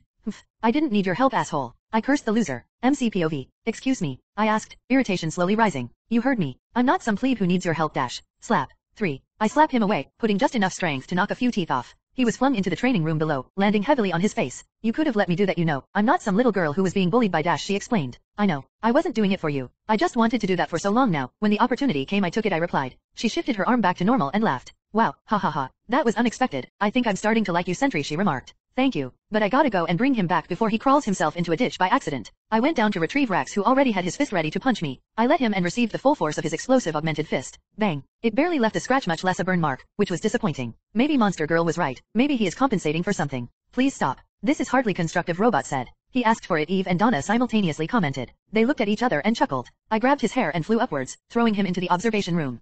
Is he okay? Mark asked with concern. He is. Cockroaches don't die easily, I commented. See, the little girl thing just sets me off and then it's just for beast mode, Monster Girl explained. The other merely nodded in understanding. Rex eventually picked himself up and stood in silence, no doubt super embarrassed and still hurting. As I was saying, welcome to Guardians, Monster Girl. Along with Rex Splode, once he's recovered. And our final member, Adam Eve. Thank you all for coming, and public announcements will follow shortly. Robot finished. Everyone who didn't make it left, except for Donna, who simply stood next to me and waited. Robot, I can't be on the same team as Rex and Kate, Eve explained before flying herself out. What? Why? Eve, wait. Mark went after her. Go for it, Marky. Rex, what did you do? Robot asked the now panting Rex. Groans. Thanks for the help, Robot. Excited to be part of the team, he limped himself out. Why don't you give me a chance, Robot? I'm a good warrior and also good at following orders, Donna interjected. Sighs. If Eve doesn't want to join, then yes, you can take her place. In the meantime, please be back shortly. I need to brief you about our duties as Guardians. Robot accepted and flew away. Donna smiled widely, hugging me again as she flew excitedly. I smile as I watch her celebrate. Later. Afternoon. I waited for Donna outside the Pentagon. It wasn't even 30 minutes before she went out again, looking very concerned. What happened? Why did you go out so fast? I asked.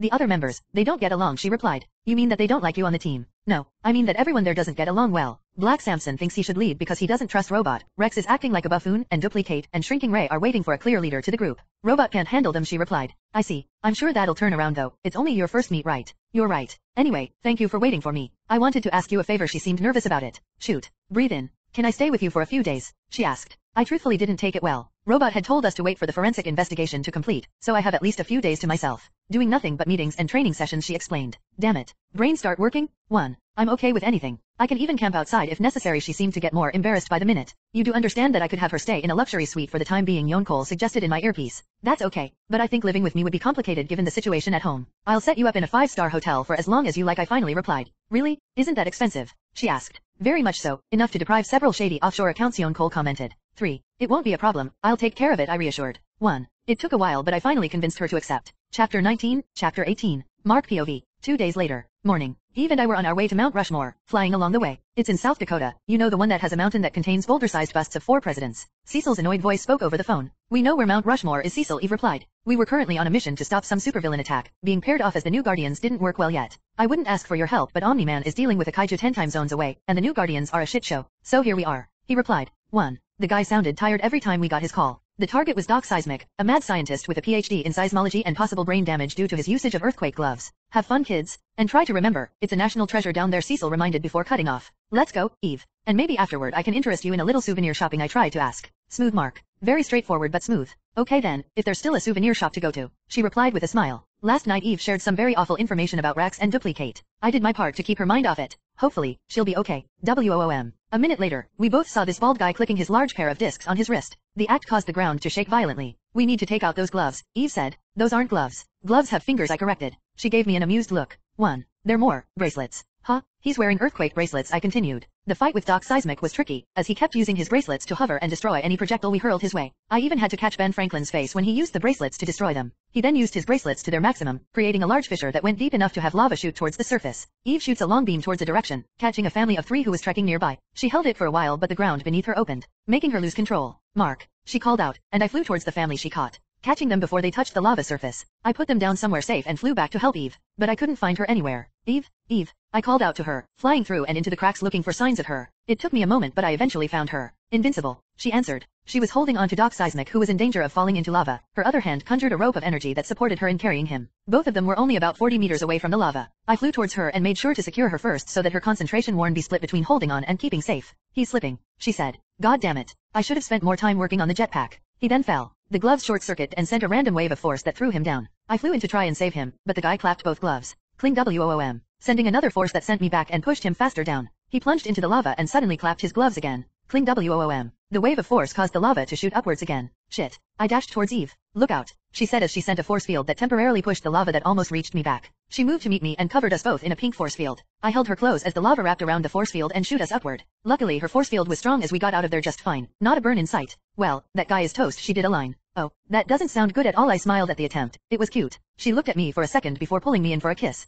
I stopped for a minute, finally making sense of what Robert had said earlier. Be wise and go for it, Mark. You never know, it'll happen again. I wrapped my arms around her, as the kiss went on for a few seconds longer. What was that for? I asked as we stopped. Do I have to spell it for you, Invincible? She raised her brow. Hee. Not at all. Come here, I pulled her in again, going for another kiss, but she put her finger over my mouth. No need to rush this, Mark. Besides, you don't need to wait long, she whispered in my ear before flying away. Giggle. I watched her go, still wondering how long I have to wait. But as it turns out, I didn't have to wait long at all. MCPOV. Afternoon. I was alone. In the house. Mom went on some important business matter, Dad went on to fight that tentacled kaijo, and Mark was on a mission from Cecil. 1. So I was alone, in the house. Mom left a list for me to do, and I had finished them all by mid-afternoon. I also kept my distance from her plants because of the last time, so I decided to check in on Yonko's progress. Hey, did you find him yet? I asked. No, he is quite elusive for a diminutive old man, he replied. That's understandable. He might have some magic cloaking him, so just keep up the search. Understood. And by the way, you have company. He cut the connection as he finished. What company? I asked out loud. Ding dong knocking. I was surprised by the sudden interruption and decided to scan through the door. I found Donna, wearing a black outfit with silver decorations as well as silver boots. Her abdomen was exposed, which added to my interest. I dashed towards the door and fixed myself, before opening it.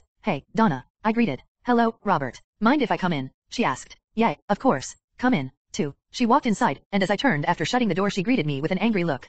What? I asked. Robert, do you like me? She asked. I was slightly offended that she had to ask. Of course I do. Didn't I tell you before? I replied. Then kiss me, she said. 1.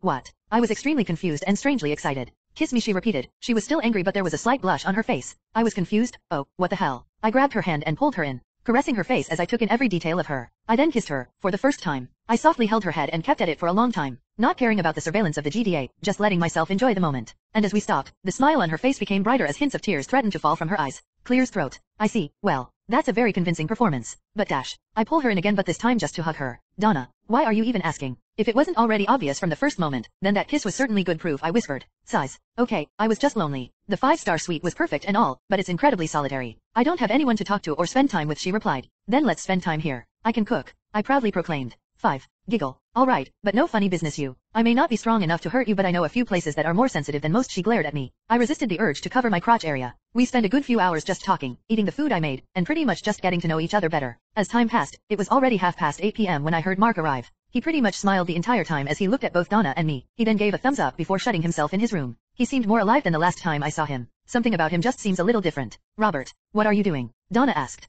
wondering. Mark seems off somehow, I described. Well, don't mind him. Come here. She dragged me to the sofa and started to kiss me. Kissing noises. Well, this certainly is quickly turning into a nice evening. Mark POV. 1. AHH, she did kiss me, doesn't she? I say to myself as I lay on the bed. 1. Samantha Eve Wilkins likes me. I wanted to continue that making out session. 1. Groan. I bet Rob is already way past kissing by now, but as I don't want to pressure Eve into anything, not after what happened to her and Rex. Glass knocking.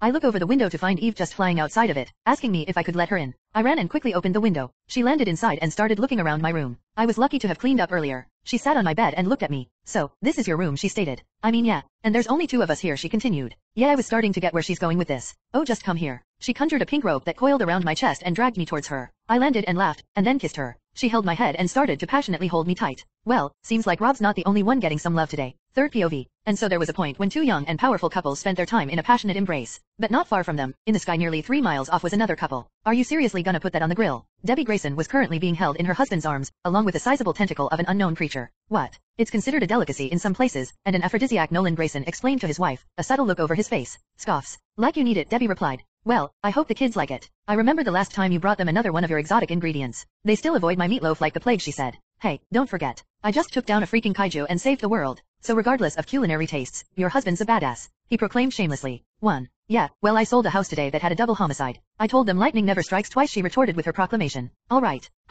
We're a family of badasses. Nolan lands in front of their house. Now get that ass on the kitchen and start cooking. I have to warn Mark. Hopefully, he'll tell Robert before they both come to hate another dish of yours, he smiled. As they both entered the door, they noticed that the lights inside were all turned off. Nolan himself heard two separate sounds coming from the living room and Mark's room, so he dashed upstairs and opened Mark's door. Debbie, on the other hand, simply flipped the switch on the living room lights, and what they both saw forever cemented a certain fact on their minds. 2. Mark. Nolan shouted in surprise, as he saw Mark and Adam Eve both half-naked and kissing. Robert. Debbie seemed deeply disturbed, seeing her son Robert, the good boy, on the couch as he and Donna Troy lay only in their underwear. 2. Their kids were a twin pair of horny teenagers. MCPOV. This is impossible. 2. Robert. Mark. I understand that as young men, you are subject to your passions and desires. Dad floated in front of us. He gathered us both and decided to talk 500 meters off the ground. Dad. We know Mark tried to appeal but, and yet, you were caught half-naked in your room with a girl. Both of you were. Dad made some excellent points. I just can believe that I didn't hear them arrive or even open the door. 2. Size. You know, I can understand. You're both young and they are both really beautiful girls who like you. I see nothing wrong with a little passion sometimes, Dad said. Yeah, sometimes, right. But you're still young, you need to slow down a bit.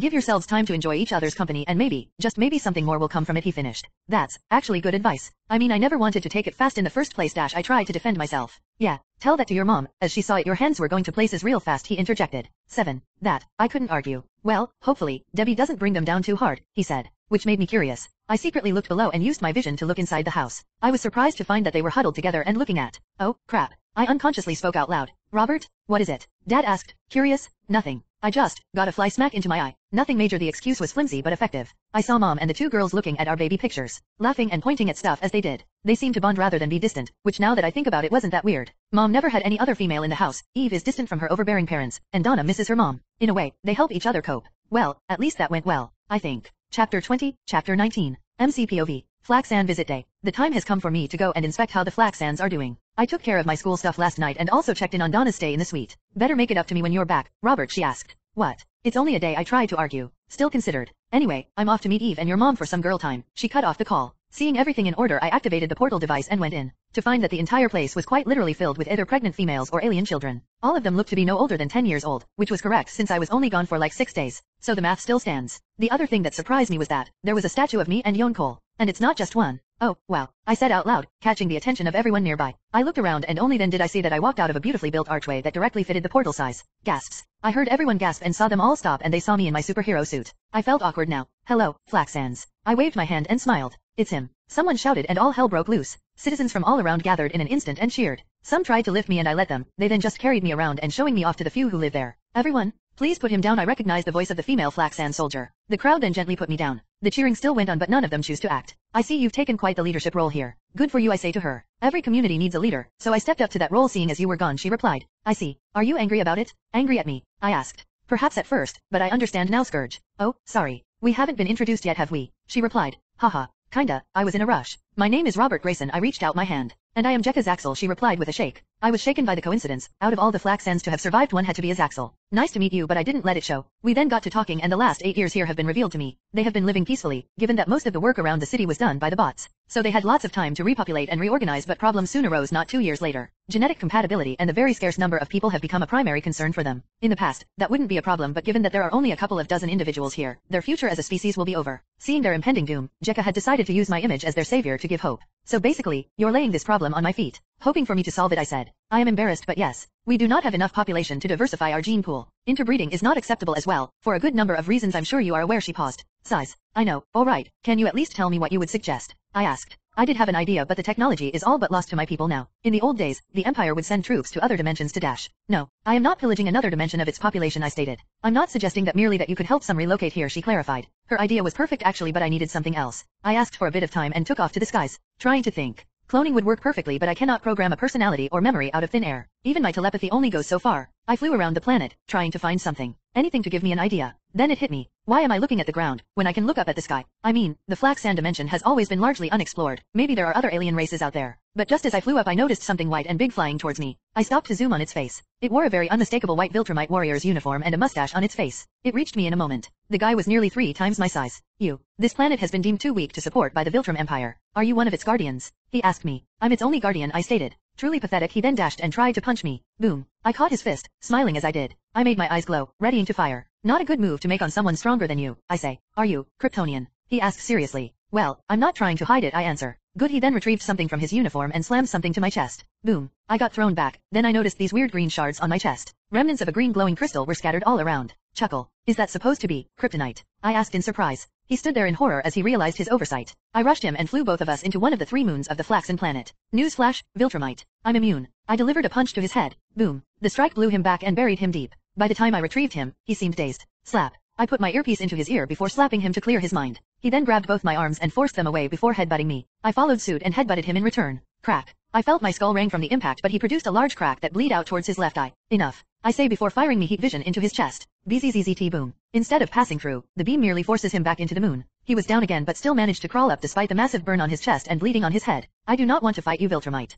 I say, trying to end the fight. I will not admit defeat to a Kryptonian. He answered, managing to stand. Oh, grow up. I know Kryptonians are stronger than normal Viltrumites dash. Coughs. Stronger. He smiled and started to chuckle. Groan. Kryptonians are the weaklings? You are an anomaly. He started before dashing towards me again. I didn't have time to ask what he meant, so I dashed towards him and grabbed both his arms. Using his momentum, I slammed him into the ground. Boom. I grabbed his head and locked it between my arms. I searched his mind again, this time focusing on his knowledge about Kryptonians. And what I saw made me angry. Your powers are inconsequential dash. He tried to pry my hands off and kick me away, but I had enough. I willed the earpiece to activate, emitting a sound that Viltrumite finds especially painful. Pricing scream. The sound rang loudly, making the Viltrumite lose his grip and fall on the surface of the moon. Groan. He didn't even scream, which was respectable, and I wasn't trying to kill him. Do you like it, Viltrumite? To suffer at the feet of someone exploiting your weakness? I asked him before kicking him away. Boom. He flew away from the blow, but I drove him back down with a punch to his face. Boom. The tiny moon shook as I continued to deliver blow after blow, releasing my anger at him. Years went by and we didn't meet them again. I remember Dad saying, but that was now revealed to be a lie. I stopped my onslaught for a moment, taking in the damage I had inflicted upon him. He lay in the large crater, broken bones and bloodied clothes. There was now a large crack on his forehead to his left eye. He looked pretty beat up, but I could still hear his heart beating strong.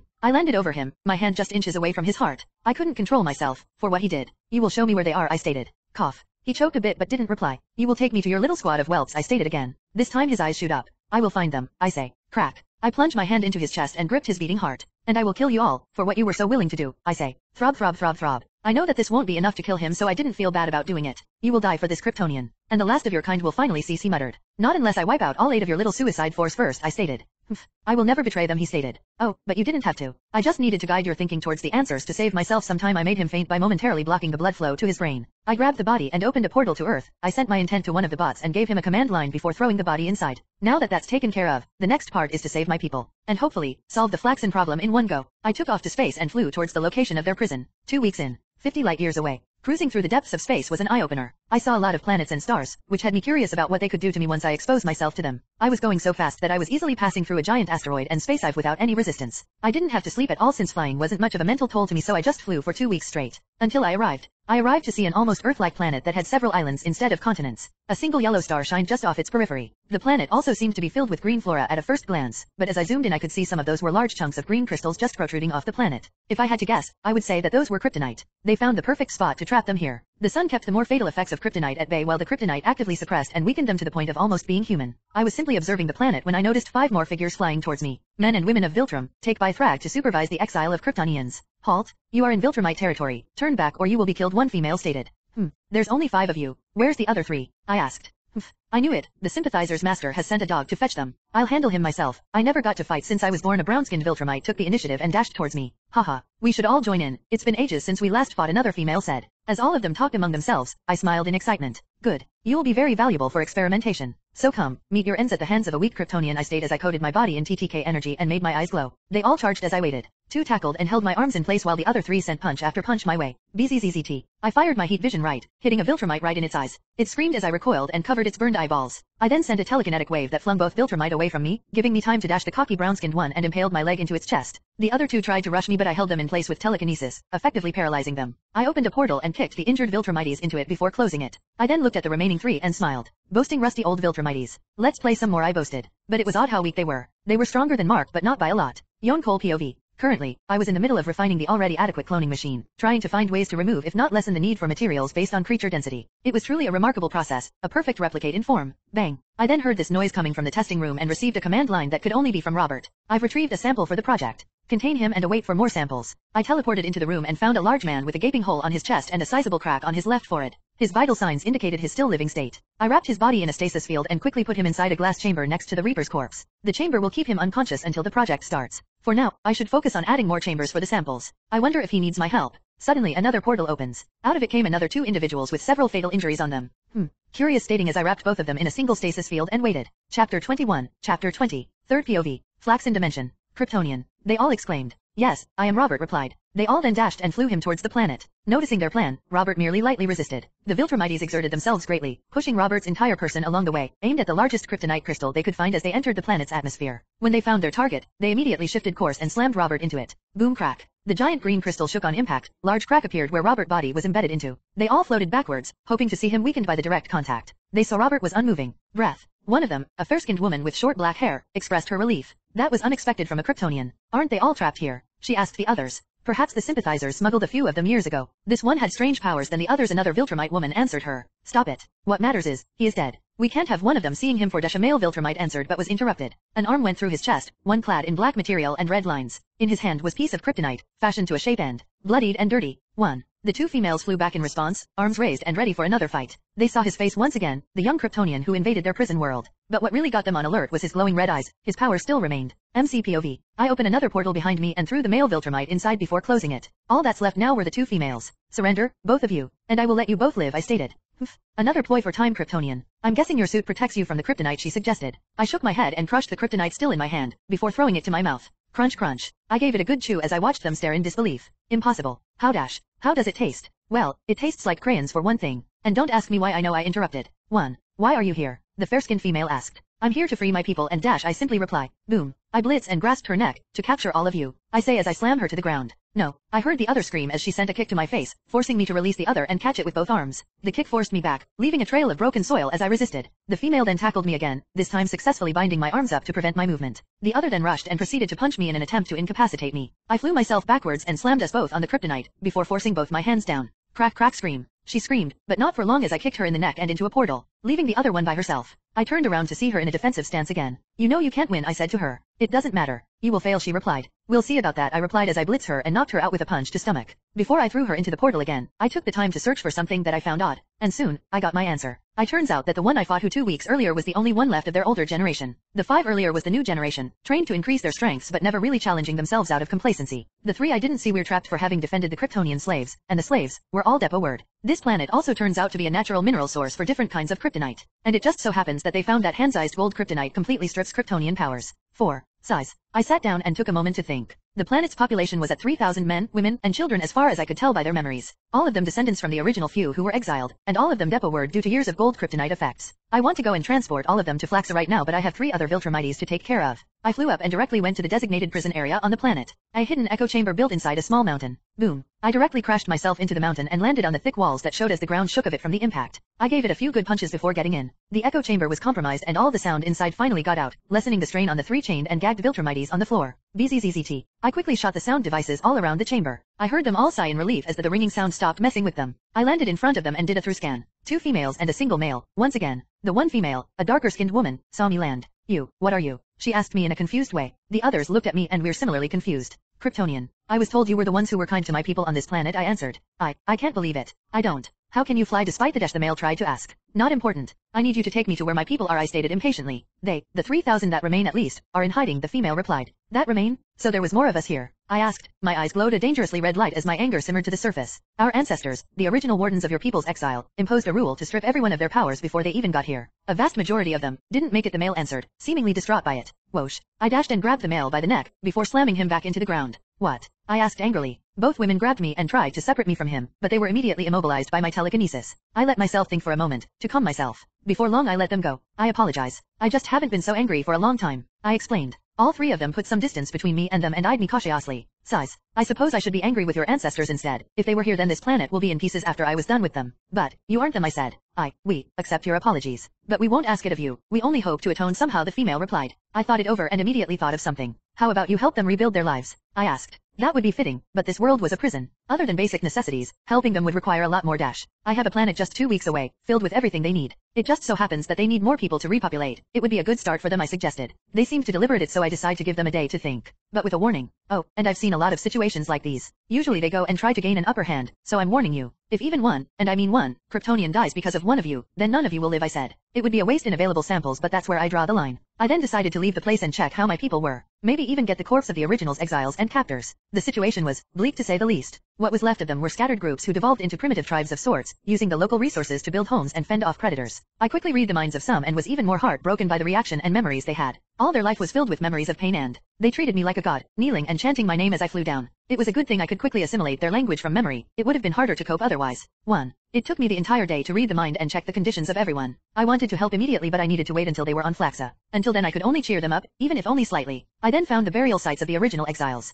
the ancestors of what was left here. I scanned them over and was very pleased to find them still viable for DNA retrieval. After paying my respects, I retrieved a suitably sized sample before flying away. I quickly headed to the Viltrumite pseudo base here, a huge supply ship they had landed over the planet's highest peak. The last 3 Viltrumites stood there, almost as if expecting my arrival. So, have all of you decided? I asked. Yes, we accept, she said. Good, I replied. I then went over a few things I would like them to take into consideration, such as a fair system of governance, training, education. I especially make it a point to say no to copulating with the locals. We will guide the Kryptonians to your chosen world, and watch over them. But we would like to be granted the opportunity to at least have children, the female Viltrumite appealed. You do understand why I didn't even have to bring it up, do you? I do not want to risk the survival of the native Flaxans. I know about your innate dominant genetics, I stated. Yes, it's true. But only 3 of us remain here. Please don't remove our only means of survival as a species, the male Viltrumjade implored. Very well. But I will constantly monitor everything, so at the first signs of rebellion you have our gratitude, Kryptonian. We swear to you, none of us or our progeny will ever betray you. You have our word, the male said. The other 2 females nodded. That remains to be seen, I commented. Now that the agreement was set, it was time to get them to Flaxa. I opened a portal and sent a command line to Yonkol. A few hours later, he came out of the portal with another device on his hand. You know what to do, I said to him. Yonkol nodded and scanned all around us, before opening up another portal. Kryptonian, who is that?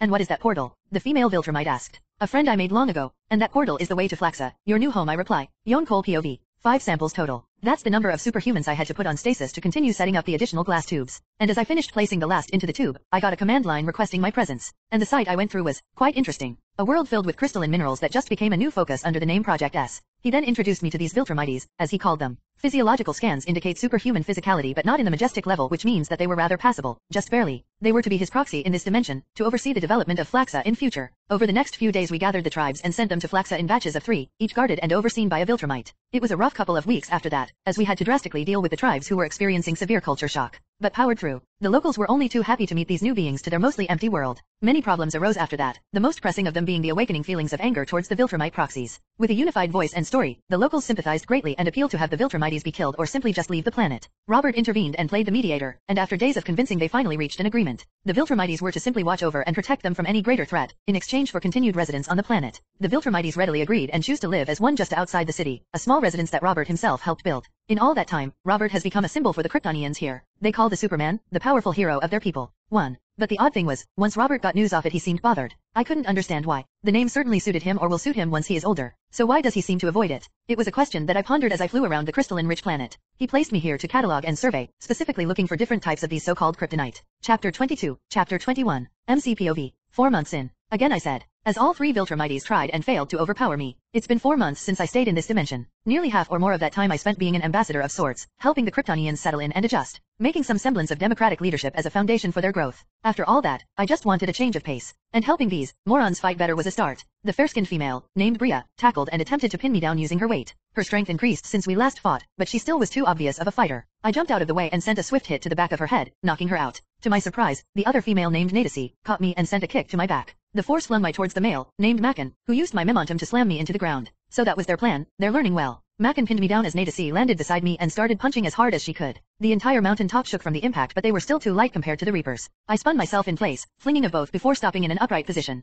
I saw both of them immediately flew back to me and charge at me again. I readied myself but was surprised when the one I knocked out arm locked me in place. The other then piled on once again, punching and slamming their fists or elbows on me. I flexed my muscles back in place, pulling Bria towards me as I smaller the back of my head on her face, prompting her to let go. I used that moment to rush and quickly disabled the other 2. I could see the effort they put in, but they were still quite weak. Had enough yet? I asked. They regrouped and asked for it again. It's the one thing I admire about them. A few days ago, I received Yonkol's diagnostic analysis on them and shook my head as I read. Although they looked like adults, by calculations their strength should be around that of a 15-year-old Viltrumite. Their biology seems to have adapted to the dimension's speed, but their strength suffered as a consequence. Also, the fact that the 5 Viltrumites I used as samples. In terms of potential, my future half-alien little brother had more room to grow than these guys. A portal opens up behind me, out of it came Yonkol, holding a tiny box in his hands. You found it? I asked him in shock. I really thought that it would be next to impossible. Yes, both of them actually. They emit a unique energy signature among the rest, so it was quite hard not to notice it. Of course, it was near the planet's core when I found it, he stated. Excuse me, but what did he find? Bria asked. Nothing you need concern yourself with, I replied and looked back to Yonkol. Then an idea flashed in my head.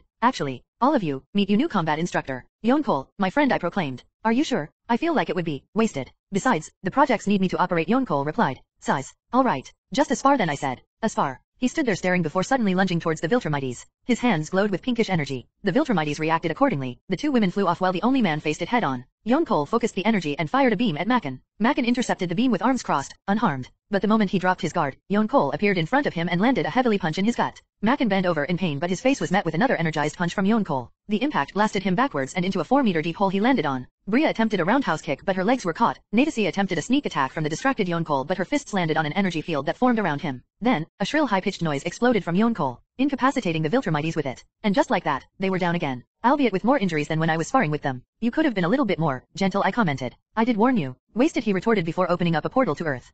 AIs are deadly indeed. I let the three have their rest while I start to fly off planet. One of my many goals during this travel was to feel and catalog the different powers that different stars give me. The minor side hope being able to encounter other forms of sentient life. The first star I started with was the younger blue star. The moment its rays hit my body, I immediately felt this sense of excitedness all over. I felt like having a pleasant and constant input of electricity being coursed throughout my body. I fly around, testing my speed with this momentary boost. I ignored the steroids my way and simply passed through them. I used my heat vision on a few asteroid, which simply disintegrated the rocks under a massive red beam within seconds. My abilities did increase, but it feels as if it's merely temporary. So I spent a few more days just bathing in its light. My suit went full capacity, just 3 hours of exposure. The next time I flew to find another star, I quickly found a neutron star. It didn't give me any kind of boost or weaken me at all. I guess I should expect it from a dead star. I was disappointing to feel, but I stayed for a day to admire the beautiful display. I spent the rest of the month searching for any other stars. The abilities never stayed for more than a few days when I was not exposed to the suns. I recorded their effects on me and then portaled to Flaxa. Once there, I went and looked for the Viltrumites. Imagine my surprise and cringe when I found all of them naked and on each other. Clear's throat. I decided not to say anything since it would only serve to lengthen the awkwardness.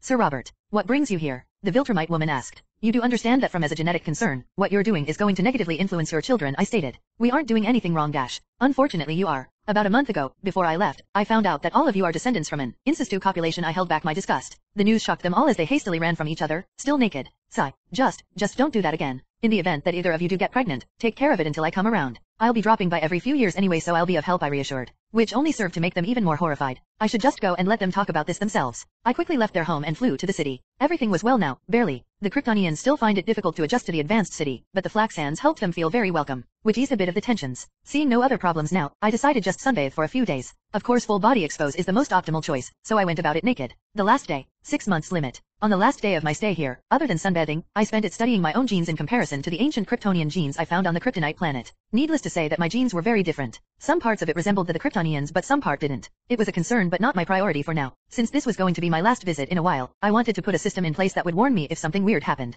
I hid a program within the Viltrumites' home computers that would send me a compact signal matrix through a microportal. It would only activate when specific conditions are met. And so with that I was all set to return back to Earth. Just in time for tonight's dinner. The moment I got back, I noticed the new additions to the place, especially the 16 glass tubes for my projects, most of which were already full. I looked around for Yulkol and found him on a high-powered microscope. Were you detected? I asked. No. The bots helped greatly, and it was quite simple to cover up any evidence of our operation. Though I must express doubt over one plan of yours, he said. Oh, why so? I asked. Nothing. I do find it noble to undertake, but the emotional impact it would have on the girl, it would be tremendous, he expressed while still focused on the microscope. It was promise I had made, and regardless of the outcome, I will see it through, I replied, knowing full well the cost of this project. Very well, he replied. I floated towards the one cell that had a woman inside, her neck badly damaged. On another note, how goes the other projects? I asked. Rather well compared to this one. The DNA was still viable despite the years or lack thereof. The old man still eludes my scanners though, he replied. As expected, he is quite skilled despite his advanced age, I commented. And the procedure you wish to create, is looking promising. In a few months I could already successfully perform it without any mistakes, he said. Good. That should be around the right for it. It should help even the odds in the family, I said. I think that's all. Yonkol. By the way, where is bot #001? I asked. I did not see that particularly unusual bot around. It needed a little upgrade. His build was badly broken earlier, so I simply took the opportunity to do so, he replied. I see. Wait. His? What do you mean his? I asked, now extremely curious. You must have misheard me. I never used his when referring to bot #001. It has no sentience, he explained, head still glued on the microscope. Don't you have dinner to attend to, Robert? He said. Right, fine. I must have misheard it. I'm sorry, I say as I flew away from the base. I didn't tell him about my idea for his new life here on this Earth yet. Better keep it as a surprise. Yonkol POV.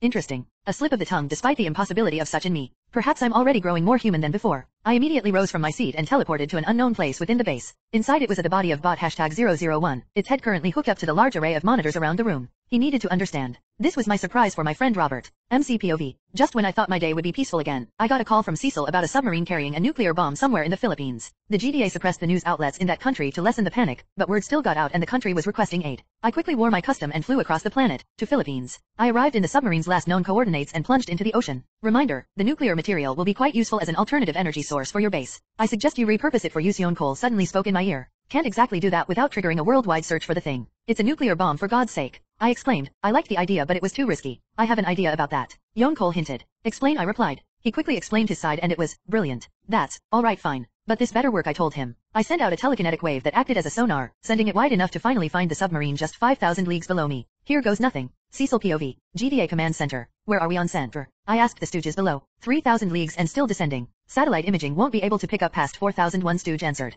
Damn it, he's almost as fast as Nolan. Sir, we're picking up some sort of interference, some kind of message. Another stooge informed. Well, read it, you dumbass. It says, machine head. The third stooge seemed to question. What the hell is that mob boss doing? I was about to berate another female stooge when the lights and the electronics suddenly flickered for a moment, but only for a moment as they returned to normal after. That was odd. I tried to breathe out slowly but there was no chill in the air. So that's a no. Yes, sir. The female stooge nervously asked. What? It's the submarine, sir. It seems to have changed course. It's currently rising, she continued. So what? The boy must be lifting it by now. Sir, sentry is dropping deeper, she replied in confusion. Put it up the monitor, I said. The stooges displayed what little the sonar imaging managed to pick up. Sentry was going down, but it was slow. What the hell happening to him? Perhaps he's drowning, sir, a male stooge replied. Why is this idiot even here? I ordered a few stooges to get the stupid stooge out and fired. Sir, the submarine sensors are picking up some kind of radiation coming from Sentry, the female stooge informed me.